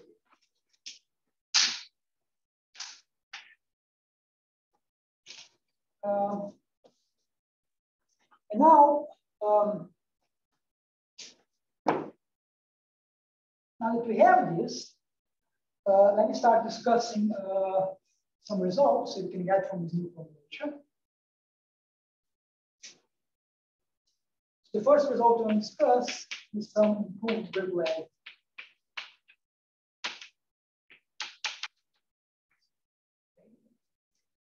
So this will prove in the same paper. It says the following. The relativistic Euler system is locally well posed.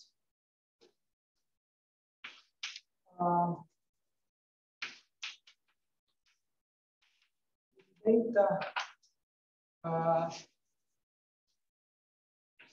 H S U R and H10 cross H1 cross H10 cross H10. That's for the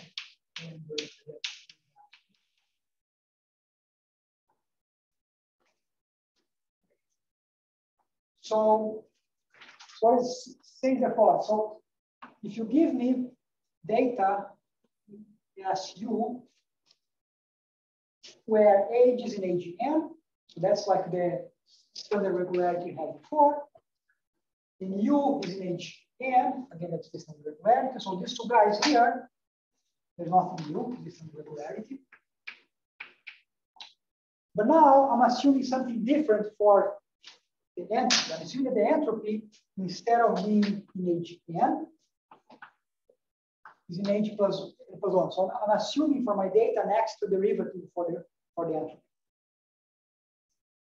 And then the vorticity, of course, the data for the vorticity, how we construct data for the vorticity, you have to use the equations to solve for the derivatives of U, evaluated time is 0, right? Because the vorticity involves one derivative of U, including time derivatives, but you can just use the equations.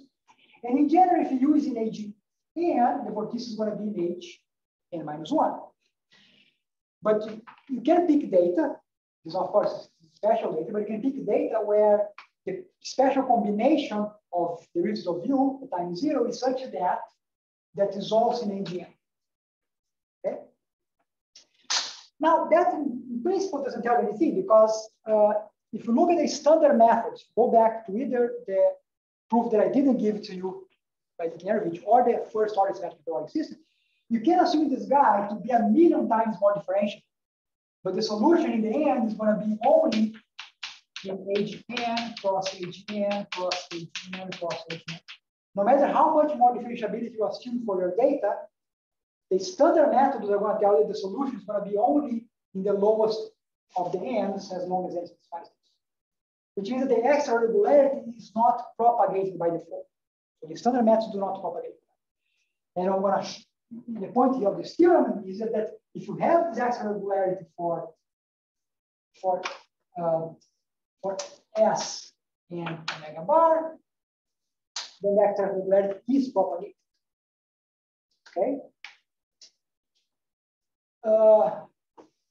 Now that's for first is a nice mathematical result, right? Tells you something about the structure of the equations, but that turns out to be important for other reasons I'm going to discuss later. There are other important problems you want to track, you want to tackle where these extra regularities need. Okay. And okay, so here's the idea of the proof.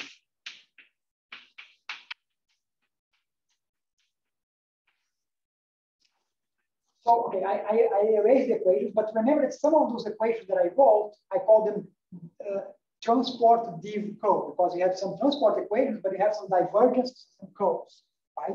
So the idea is that you want to use your div co part to gain regularity. Right? Div co is an elliptic system, right? So you can use the elliptic regularities to gain the actual derivatives they need. But there's a problem, okay? This is not an honest div co system because the divergence in the curve, there is space-time. So these are space-times. Standard div co for the elliptic system alone, if you have div co for each constant time slice. Okay? So this is not a true, yes. Yeah, so here, like, this is the data, this is the data, right? Yeah. So, what is this opposite? Like, what is the regularity? Yeah, so the same is that this is local opposed with data divs. Local opposed means that if you give me this data, the solution will have the same regularity. It's the same regularity. Oh. And depends continuous from the same regularity. We prove that also, that continuous depends on data, right? Yeah, doesn't say this. So the regularity is propagated. And the point, I didn't make myself clear, is that standard methods, you can assume this guy to be H plus 1,000,000. Standard methods are going to just give HN. Does that answer your question?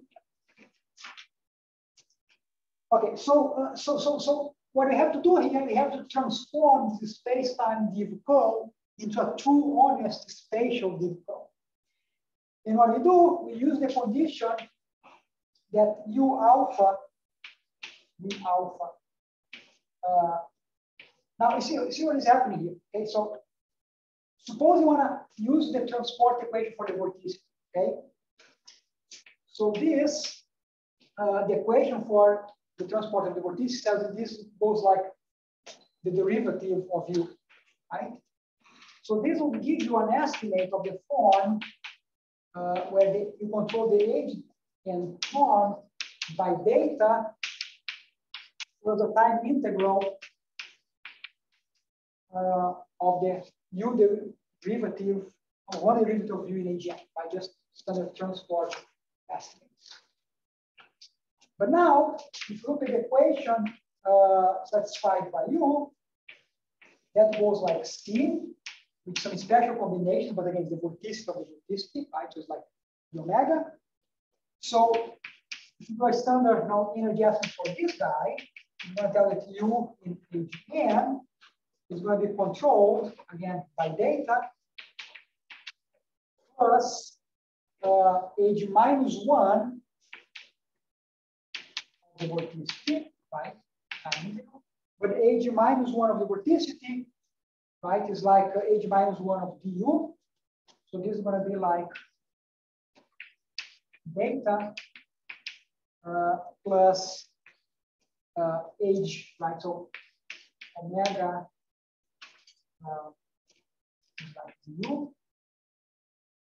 So in the end, you're going to get something that involves like u in n plus 1. Okay, so here you have you use this estimate here and use that, this like u, so you're going to get n plus 1.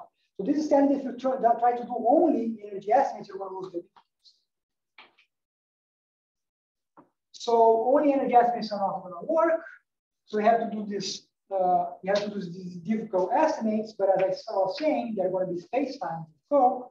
So in the end, what saves you is the fact that if you look at the vorticity, by construction is orthogonal to u. By construction, these are u orthogonal vorticity. By construction is orthogonal to u. So this allows you to write certain derivatives of the vorticity in terms of certain derivatives of u. Okay. And now, this guy here you can decompose in space and time part. Okay, so you can decompose in space and time. And this allows you to solve algebraically for the time derivatives of the vorticity. Okay. So you get an expression for the time derivative of the vorticity algebraically, which you can go back and plug back into your space-time div co and move the time derivatives to the right-hand side. And then on the left-hand side, you are left only with the true spatial part of the div co, and for that guy, you can do elliptic estimates. Okay, so what is crucial here is sort of this orthogonality condition, which allows you to remove the time part of the argument. So the time part of the vorticity, or the derivative of the vorticity from your argument, and get just div co. Okay, so that's sort of an idea of how this proof is done, and that's sort of the first application that I have for this new formulation of equations. Okay.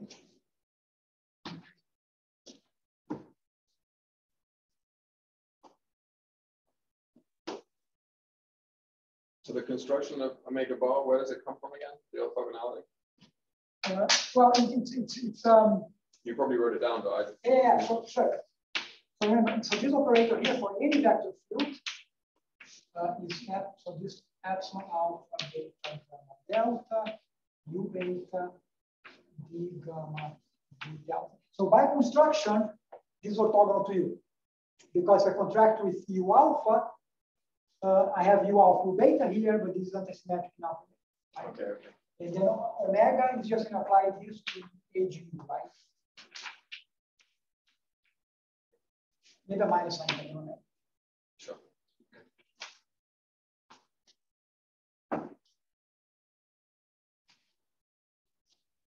Okay. Now this is a nice application, but the nicer one that I want to discuss now is low regularity of solutions.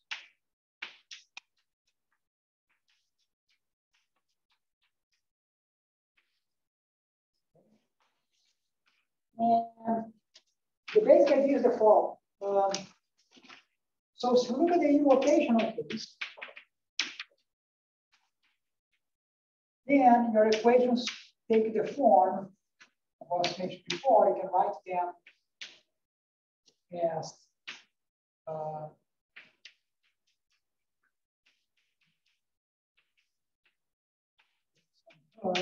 psi,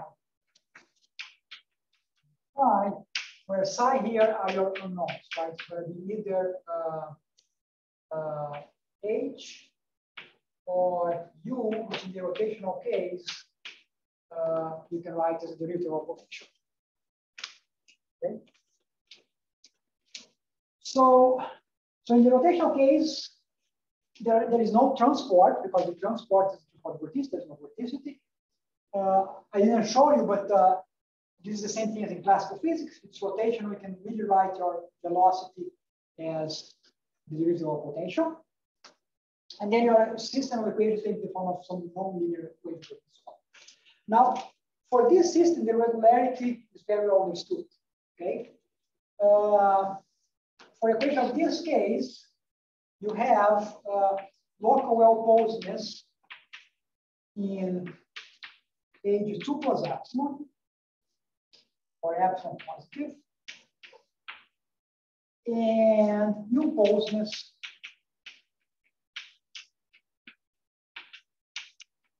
in age 2. Okay, so there is a threshold of regularity. So if your data is in age 2 plus epsilon, or any epsilon positive, you can solve and get this equation, get local well-posedness, where you reach constant slice, you have the same regularity. But if you try to improve this, if you go to age 2, then there's you. Now this result here, it's a long story. So this is the breakthrough result of Smith and Tataru, I think 2005. But before that, there has been many important contributions that kept lowering the regularity from the standard theory. Here we have Bahuri Shaman.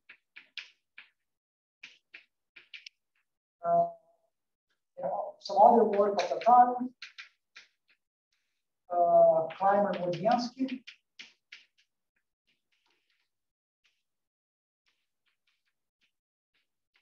And all these works eventually culminated in this optimal regularity result that Tataru had for this kind of nonlinear equations. And the U-posedness is actually to Lindblad. It's actually earlier than all these results here. I think it's 90 something. Okay.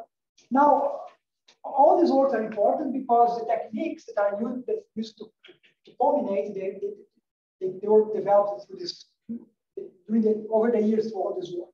Okay, so everybody made an important contribution to the field here, the techniques and ideas that eventually lead to this optimal regularity.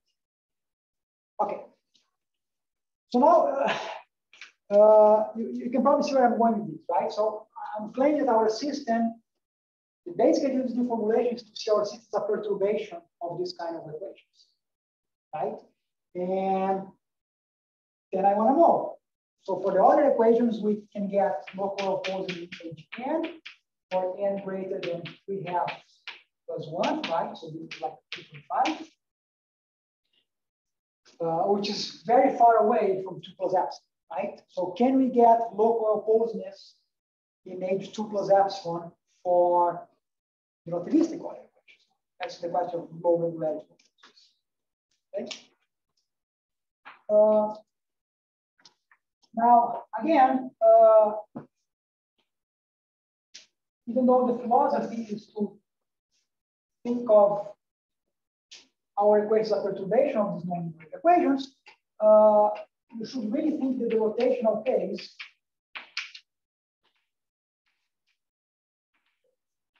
is qualitatively different.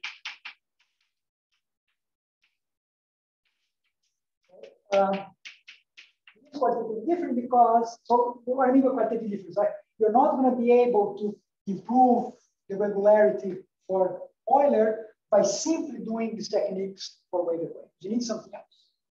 And that should be obvious because in this case, the only characteristics are the sound characteristics, because there's no transport. In the full system, now you have transport. So the full system is a system with multiple characteristic space, right? So this is what we call like multiple characteristics. Right? So, so the whole point then is how to do that. Okay? And that's what I want to discuss for the rest of today, like how to get this lower lead proposals. So is the problem clear what I want to do? Okay. Now, before I discuss relativistic polar equations, I'm going to go back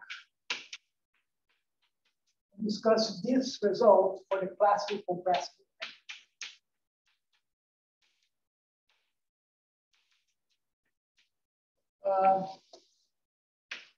The main reason being is that the equations are simpler, much simpler in this case. Okay, so let me discuss this for the classical Euler case, and then I tell you how we can generalize those ideas for the relativistic case. Okay.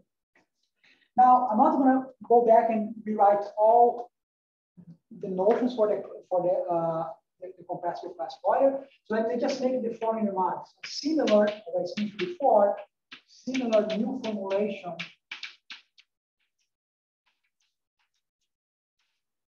holds for classical Euler. In particular, for the classical Euler, you also have an acoustical metric, as you should have, because you have propagation of sound, also classical fluids. And I'm going to use the same notation that I've been using so far, but my notation is going to be something slightly different in the classical case. So this guy here now, instead of being the log enthalpy, this guy is going to be the log of the density, okay, in the classical. U is going to be the classical velocity, which means that U now is a vector field with 3 components. I'm going to denote by B the material derivative. This is the analog of the U derivative that we had for the. And we still have omega and S, which are like the vorticity and the entropy gradient. More precisely, this guy is the vorticity divided by the density. Okay, so this guy is the curl of U. It's called the specific vorticity. But the details are not important very much. For me, very important because I'm gonna write the equation in a schematic form. I just want to keep track of what the values mean. And then in the classical case, similar to what I showed before, you can define the analog of these variables C and D. Okay. Okay. So with this motion here, I can now state the theorem, and then I hope to give you some detail of the proof.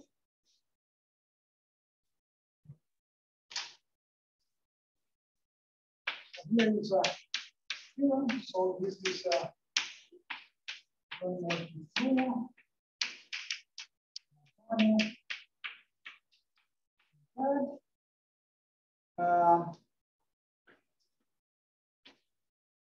so we consider the spec.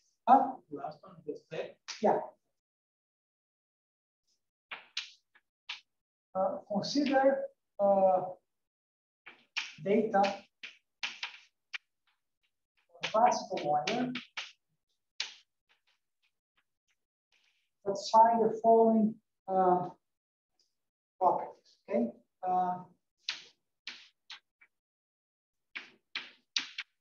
H U and all of U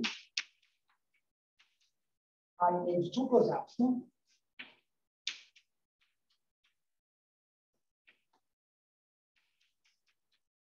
And S is in H3 plus epsilon.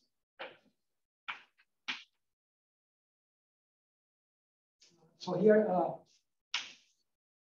sigma 0 is just the initial surface.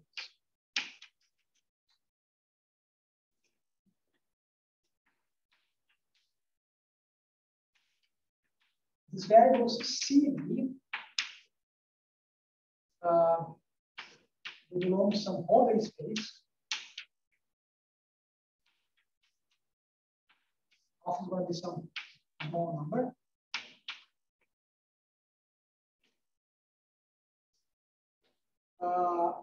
And 3 along sigma 0.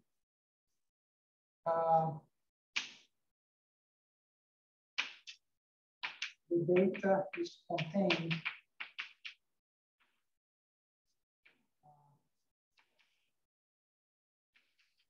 in the compact set K of state space.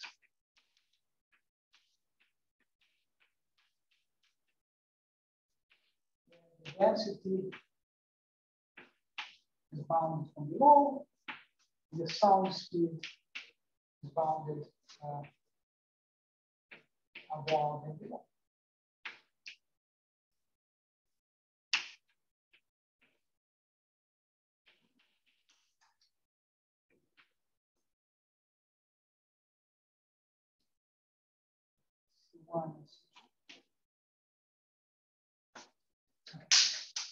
I'll comment the assumption in a second, okay?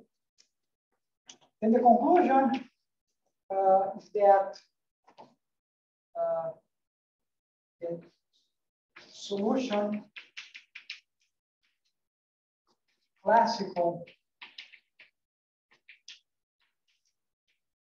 of existence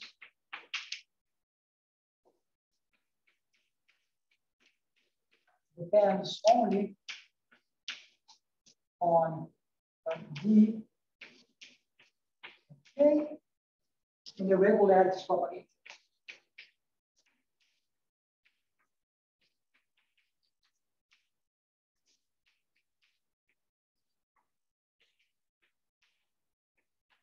I'll try to explain what's happening.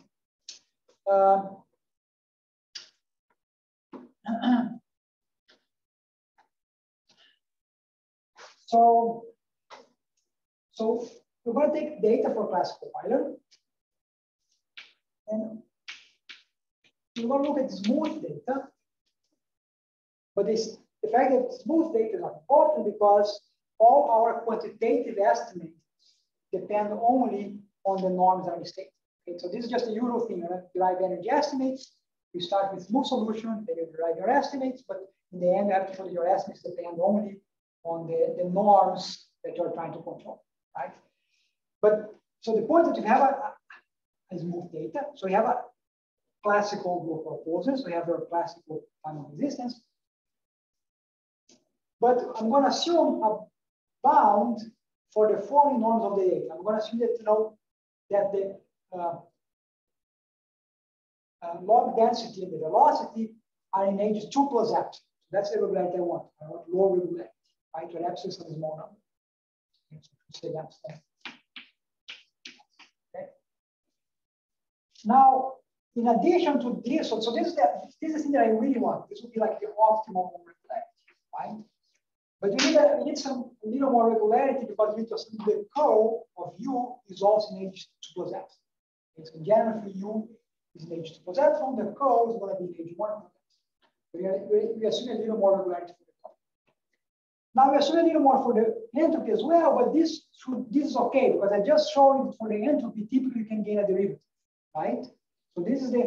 So this assumption is the low regularity analog of what the improved regularity that I showed you before. Okay. Then we have this variable C and D. Remember, this guy is like the vorticity of the vorticity, and this guy is like a derivative of the entropy rate, right? These variables, we have to assume that they belong in some Holder space for some alpha small. I'm going to explain why that's needed. Okay, but we also use these guys. And the third assumption is standard. It's just some non-degeneracy assumption. Okay, So you're assuming that you know that you don't have vacuum boundaries, so your density law is bounded from below, and your sound speed is bounded from below and above. And so again, this is a hyperbolic problem. So you can imagine if you want that everything is constant outside a set, so then where the data is not constant, everything is going to be contained in a compact set in state space. If you look at the values of the data taken in state space, it's going to be inside a compact set. So this is just a non-degenerate assumption. And then the conclusion is that the classical time of existence depends only on these norms, depends only on this, on a bound for the H2 plus epsilon and the C0 off of these norms. And moreover, the regularity is propagated, which means that you give me data in these norms. The norms, so what I mean by the regularity is propagated, right? I mean that the norms that you can control are uniformly bounded by functions of D and K. Now, D and K are the two things that set up the data, right? And again, forget about K. K is just a non-degenerate state. So the whole thing is like you have an initial data which has a bound D, right? And then the norms at a later time are controlled uniformly by the norm at time is 0. Okay, that's the point. So in other words, you get an energy estimate. That's what I'm saying. You can close an energy estimate in these low regularity norms. Okay, so the punchline, maybe I should write this down.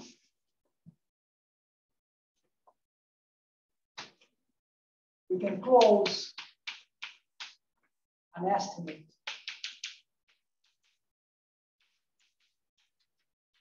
in these stated norms. Which means if you look at these norms at time t, they're controlled by the corresponding norms times zero. Yes. Would be the here and the here ones relativity the same? No, they're not the same. They're different two aspects. First, okay, so our theorem came first. Okay, then later on she proved that actually what she was. Basically, what she did, she removes the assumption. Yeah. Okay. Right. So she improved on this theorem, right? So that's her result. But our theorem came first. And when we were doing this, we didn't know how to remove the assumption. So we proved this, and later on she came along and removed the assumption. Okay. In fact, I should point out that as far as we know, this is, so remember, this is a system with multiple characteristics fields. So this is the first low regularity result as far as we know for a system with multiple characteristics. Okay. But she was able to improve by removing the assumption. But there's another aspect in which it's different, that it's quite remarkable that you can propagate these Holder norms. So in that sense, now, even though she removed, we still think that, yeah, the statement is stronger, the assumption we have, but there is this aspect that we can propagate this Holder regularity. Now remember, it's a hyperbolic problem. We should not expect it to be propagating the Holder norms, the Holder regularity of solution, right? But we can do that. Okay. Does that answer your question? Just to understand the rewriting. The rewriting for the relativistic Euler and the rewriting for the classical Euler. Which one was before? The classical came first. Right. Yeah. Okay. So in this paper, the rewriting was already a tool that could be used. Yes. The rewriting had to be done. No. We quote directly from Jared and John. Okay. No, that would be too much. Okay. Okay. So, since you asked, right after Chan's results came out, there was an alternative proof of her result by Anderson and Zhang. Shorter proof? Yeah, it's shorter because I think they rely a lot more on the Smith-Tatar. So Chan's proof is more self-contained, and the Anderson-Zhang, they rely a lot on the Smith-Tatar. Okay. So let's discuss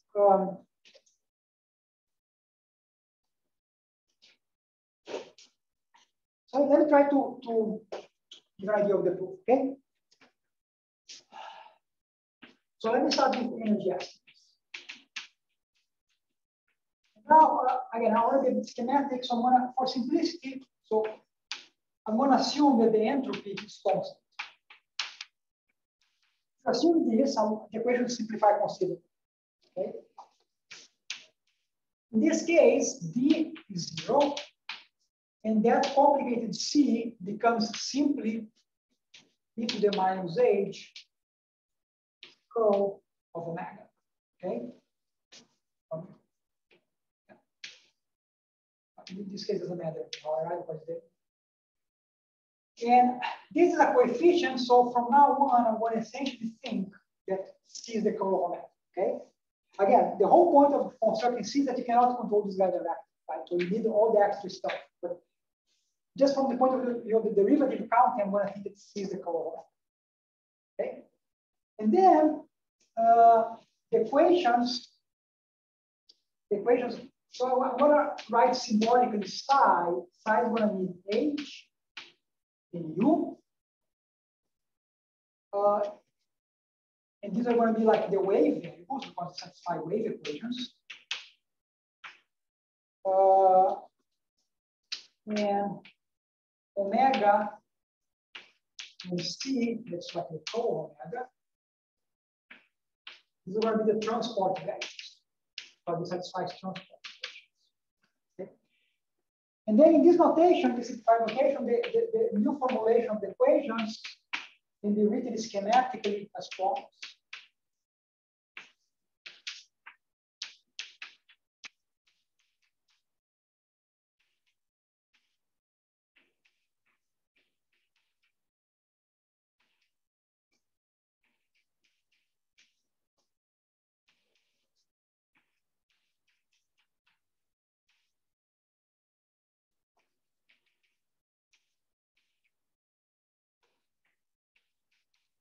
Some very schematic equations, just with the terms that the derivative come from adults.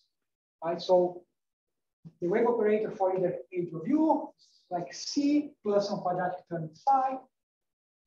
The transport of omega is one derivative of psi. The transport of the curl of omega is derivative of psi times omega. And they have the divergence of omega is one derivative of psi. Okay. And I didn't highlight this when I stated the equation before, but let me just point out that this equation here is not simply the curl of this equation. Because take the curl of this equation, you get two derivatives of. So here's another example, like we have cancellations going on. Okay, cancellation.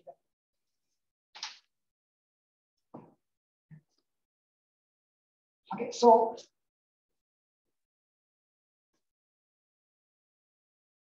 and now we want to do energy estimates. Okay, so remember, we want to control. The goal is to control like the 2 plus epsilon of that, right? It's something the vorticity. Let's just look at this back. Okay. So what you do, let's take 1 plus epsilon derivatives of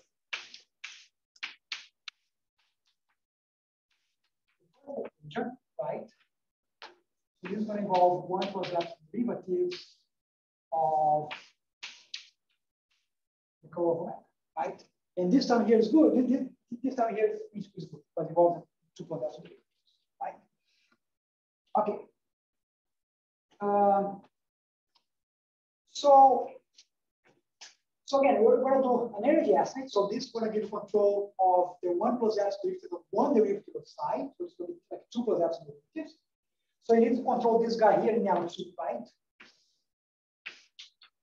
This guy. Okay. So how do we control this guy? Well, we have an evolution equation for the curl, right? So now we take 1 plus epsilon derivative of the equation for the curl. So it'll be 1 plus epsilon curl of omega, right? And 2 plus epsilon derivatives of psi is fine. So in the end, you're going to get something that involves 2 plus epsilon derivatives of omega, right? So 2 plus epsilon derivatives of psi is fine.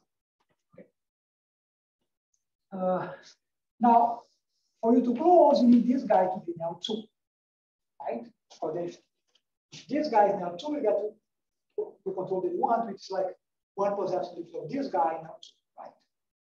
Because this is just transport, you don't get any derivatives, right? Now, how can you try to control this guy now? So, well, remember, you can do something like div curl, right? So you can control, in principle, one derivative of this guy now 2 in terms of the divergence of this guy, 2 plus the curl of this guy now 2, which means if you want 2 plus epsilon, you have to take right one more derivative, right? So you're going to take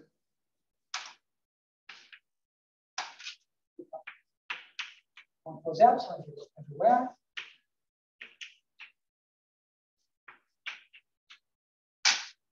Right?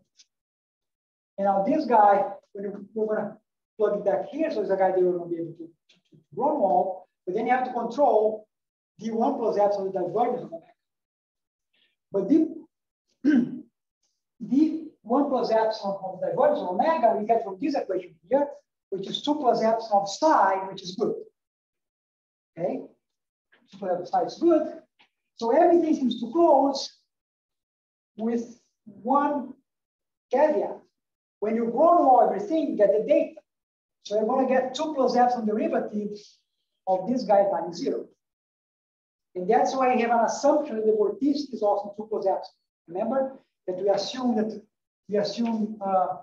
AGU 2 plus epsilon, but you also assume that the vorticity was 2 plus epsilon.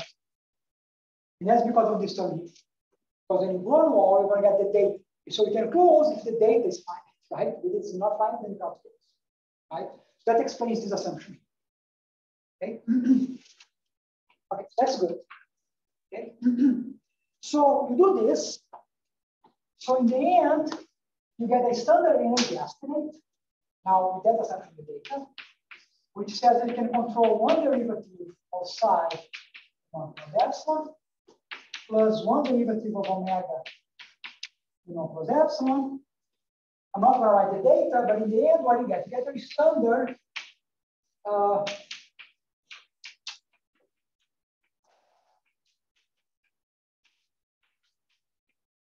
Grunwald term, which is like the time integral of the non-zero infinity. Right? The infinity is coming because you do L2 and infinity, right? You have quadratic terms, you put the L2 in one term and infinity for it. Okay, that's right. Sorry, this should be 2 plus epsilon, right? Oh no, yeah, it's 1 plus epsilon because I have a. Okay, so this is a 2 plus epsilon under control, right? So this is like a 2 plus epsilon under control. So everything boils down to control this infinity, right? Now, here's the part where low regularity comes in. So if you are not doing low regularity, how you control this guy in your standard theory, you just do Sobolev embedding, right? Sobolev embedding, but for Sobolev embedding to work, you need S to be greater than, right? And then you can control these guys through these norms, and then the time integral actually, circle this guy on the right hand side. So the whole point now is how to control these infinity norms. And that's where these ideas from the equations come in, because the whole point of the whole theory that I was mentioning before of the low regularity for wave equations is about controlling these infinity norms, right? So you need to control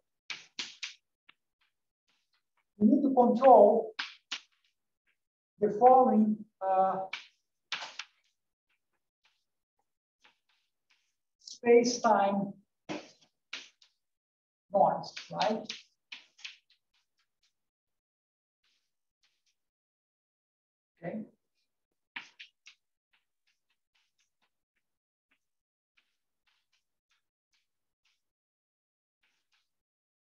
Okay. We need to control the space-time norms of these guys in terms of the data, right?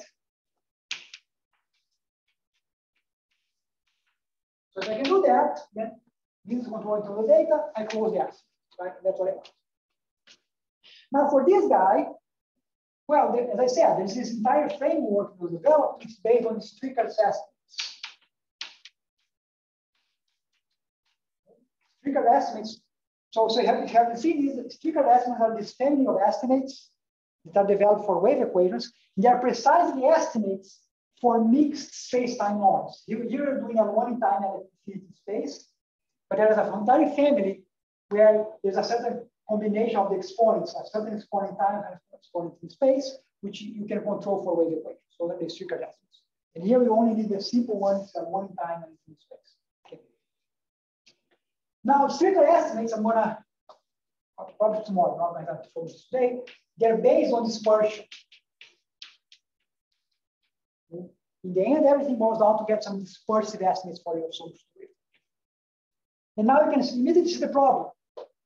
There is no strict estimates for this guy, because this guy satisfies a transport equation, and transport equations don't disperse. There are no dispersive estimates for transport equations. Right? These are just propagated along the characteristics, the flow lines. Okay? So this guy knows strict. And that's where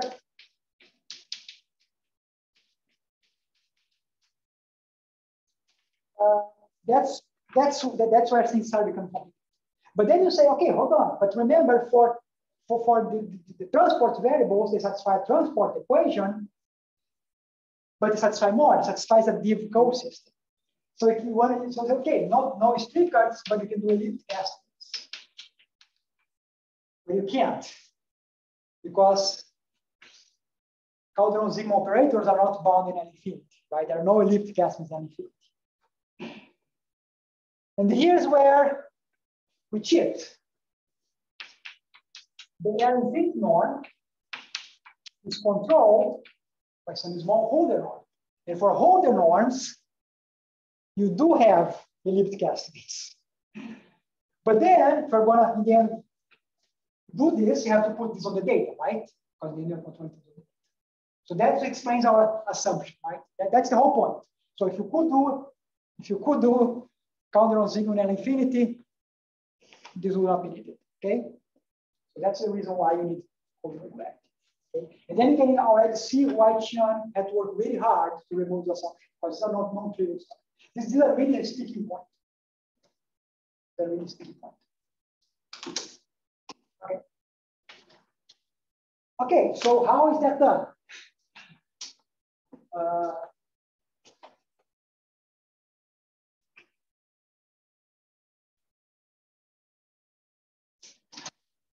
In the end,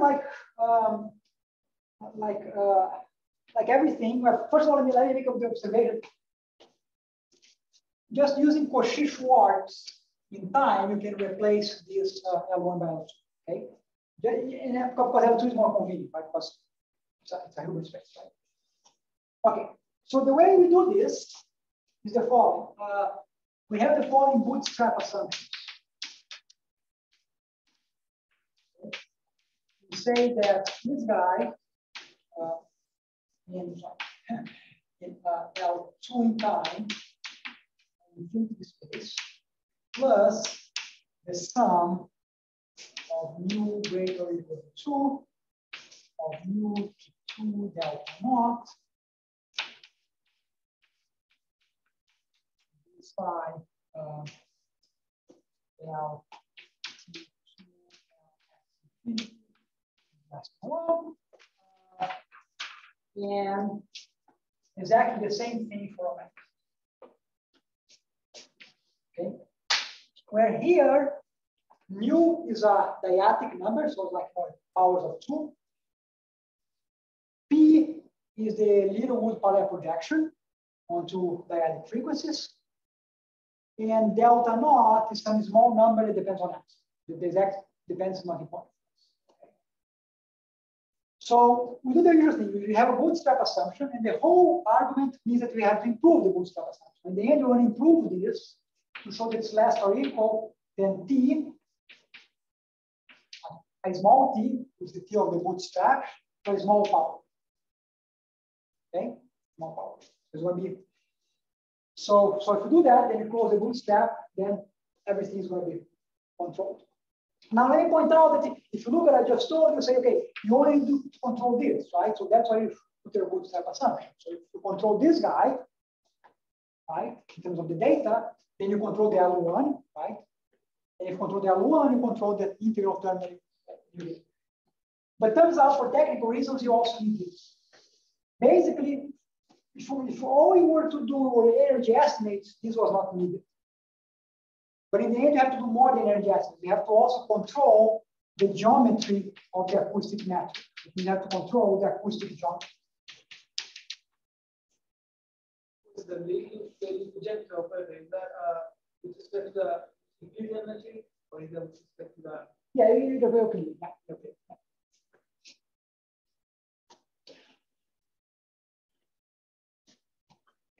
It's a good question if you gain anything trying to do with respect to something else. But it's a good question, right? Maybe there might be something. Maybe not. I don't know. It's worth thinking about. Okay. Okay. So so in the end, you need this guy to control the acoustic geometry. So what I'm gonna do now? Let me try to give you the roadmap for the bootstrap. Okay. Try to give the roadmap for the bootstrap.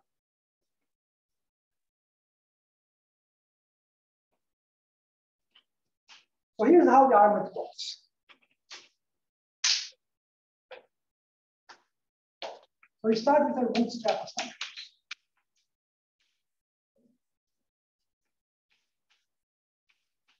From there, we have energy estimates.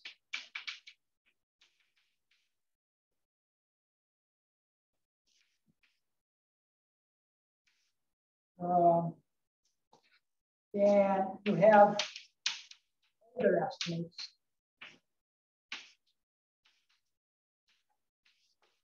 Transport.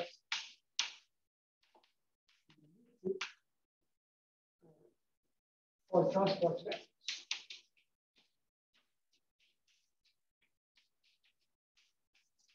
Okay, so assuming the bootstrap, you can derive energy estimates and can write all the type of estimates. Then here you get control of the acoustic geometry.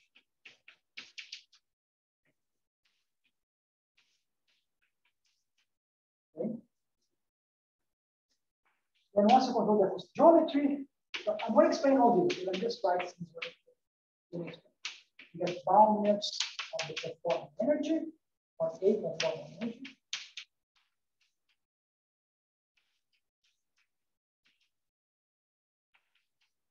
That gives you A for linear waves.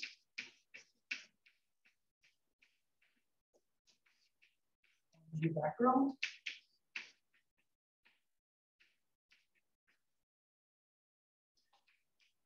Give you linear streakers.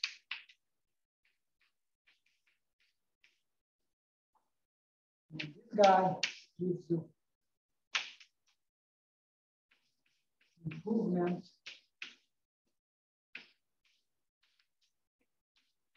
wave bootstrap.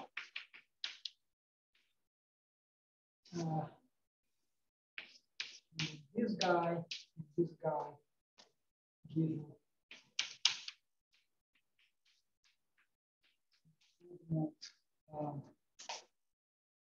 transport bootstrap.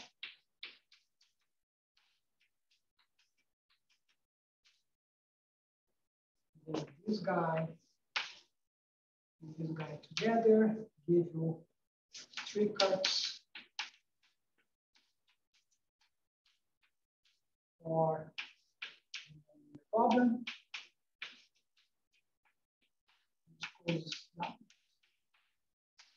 so I'm trying to explain that. The reason I'm writing this is because the bootstrap argument is very dense. Okay, so I'm trying to kind of break down. So, and I want to highlight which part of this argument are sort of new and which parts are more or less kind of relying on the things that have been done for wave equations. So we start with our bootstrap. From there, you can do like energy estimates, which is I was just showing you before, right? And of course, once you assume the bootstrap, then you close the end, right? Because the time integral of the integral is bound by the bootstrap. But you have to do, as I said, you have to do Holder estimates both for transport and elliptic. Okay, so this is So this part is new, okay? So this is new. Because I was saying, so typically, if you're doing transport estimates, you have to do transport estimates in like in L2 basis space. Don't do transport estimates in whole space. But here we have to do them because you have to control the Holder norms, and you have this transport value satisfies transport. So there are some interesting aspects of this, some interesting technicalities which are somewhat hidden and I'm going to discuss tomorrow. Okay. Now, once you have this by the bootstrap, then you have to control the acoustic geometry. This is, of course, already for the wave equation, pure wave equation, the main difficulty, right? Turns out, and I'm going to explain this tomorrow, that you cannot fully control everything. You cannot really close the bootstrap without deriving some complementary estimates for several geometric quantities of the acoustical metric. So if you look at the acoustical metric, it has a geometry, then you can look at things like, the sound cones, and then you look at its, null second fundamental form, you look at its null expansions and all those kind of things, right? Those things need to be controlled. So you can only close the argument if you if you have complementary estimates at the same regularity level, and at the regularity level consistent with the adjustments for all these geometric quantities. And this is really coming from GR, right? That's why you are using the ideas from general relativity. But we have a crucial new element here.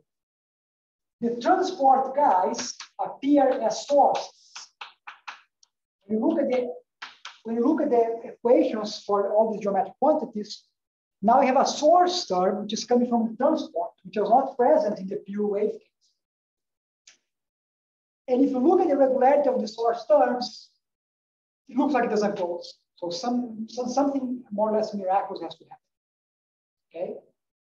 So this is really a reflection. These source terms, if you were to point out where you have just, let me say this, you have just two propagation phenomena, sound waves and transport. But of course, sound waves and transport, they interact with each other.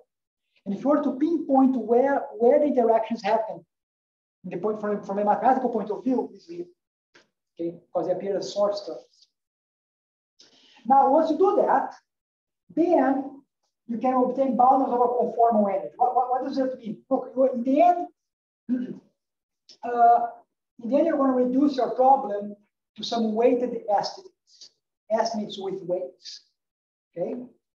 And the way to get, well, there are different ways, but the way that it has been done most successfully to get estimates with weights for your variables, for your wave variables, is by introducing something called a conformal energy. I'm going to explain tomorrow. But why does it called conformal? Because for technical reasons, you cannot work with the acoustical metric. You have to make a conformal change. I'm going to explain this in the next lecture. Okay, but you have to make a conformal change. So you cannot work with the acoustical metric itself. There's a conformal change. That's why this is called the conformal. But once you have that, then you can show that your linear waves. So if you look at the linear wave equation, but with respect to the acoustical metric, those you get decay. Okay.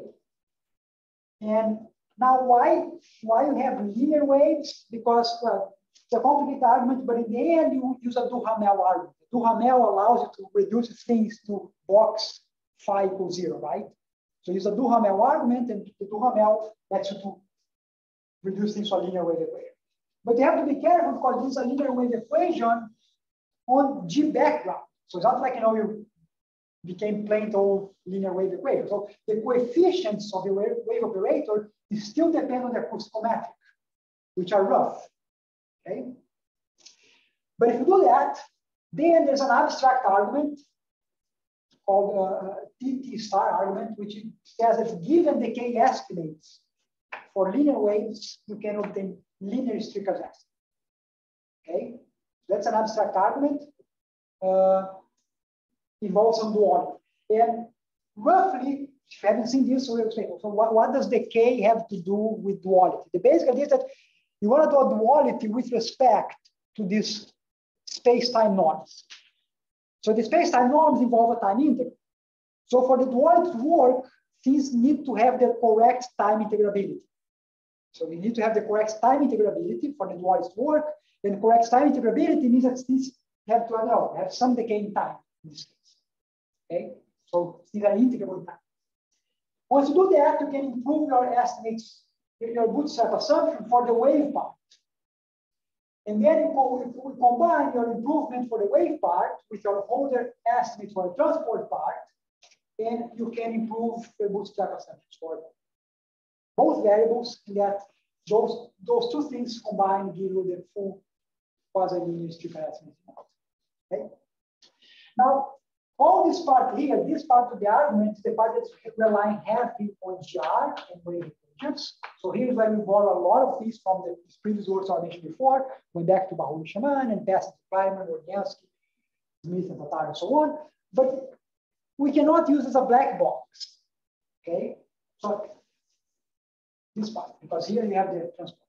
You cannot use it as a black box because there are several reductions that are carried out. And you have to be very careful that the reductions still go through with these extra terms coming from the transport part.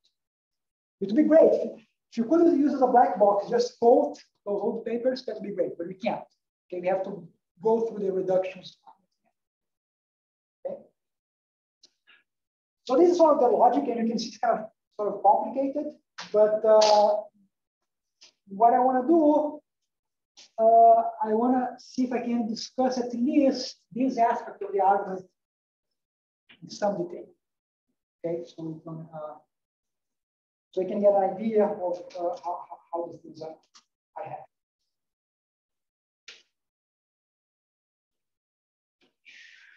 Okay.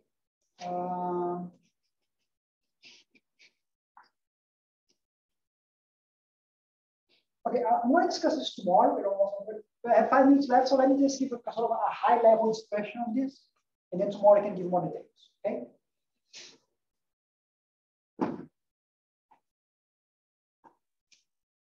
So where do we see the propagation of the Holder regularity? Here.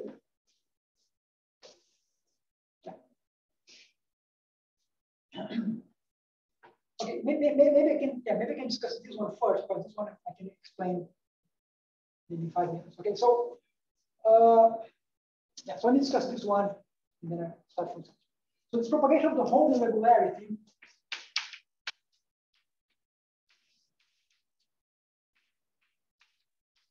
Okay, so here's the idea. Okay, so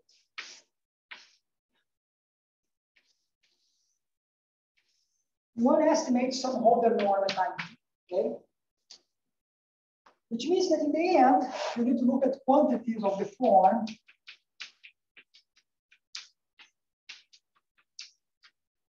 right? So you're going to have you have 2 points here, x minus y, and you need to estimate this sort of Holder semi-norm.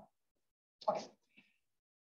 But of course, I mean, the only information that you have are the bootstrap assumptions and information about the data. So somehow you need to connect this with the data. So what you can do is the following. Because your quantities are going to satisfy transport equations, you can look at your solution here and see how it's being transported from some x at time 0. And you can look at our solution here and see how it's being transported from some y at time 0. So these are the flow lines of B, right? So remember, this is the vector field plus y di, which is transported. But it's not only this. You also have to compare x minus y, which in principle, if you just think of these 2 points, it could be anything without relation to this points, to the initial points here. So you also have to see how these points are connected to the original values by solving the transport equation, which gives you how a point x at time 0 goes to a point x at time t via the flow lines of B. Right? You just solve like the OD that gives you no x at time t is going to be something transported along the flow lines of B connected to x at time 0. But now we're going to do an estimate, right? That tells you the regularity of the flow lines matter.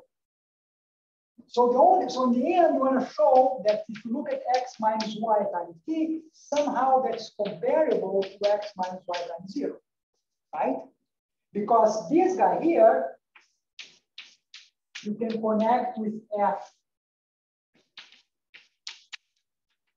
transport equations. So you need to connect this guy as well so that they're comparable, because if you can compare everything with the guy times 0, then now this is just your Holder normal times 0, right? So you need to transport the transport variable, but you also need to transport the points that you evaluate your Holder semi-normal. But for this to be true, you need to have good quantitative control of the flow lines of B. And most problems have to be a triviality. But here, because of our logo regularity assumptions, this has to be done very carefully and has to be done, let's say, in the correct order to close the bootstrap. One thing I didn't mention, but I think this picture more or less captures that there's a precise order that you need to do to close the bootstrap, because the bootstrap is just so complicated that you have to do things in the right order. Okay?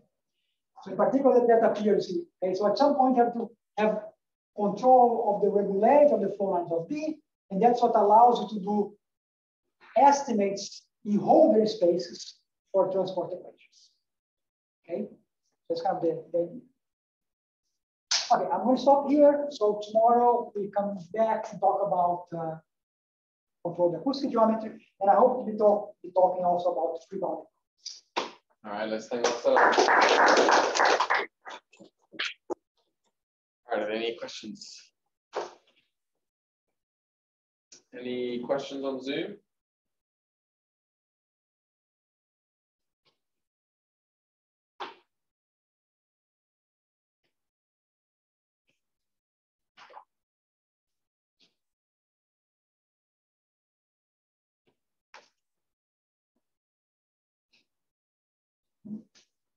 All right, if not, well, let's thank Marcelo again.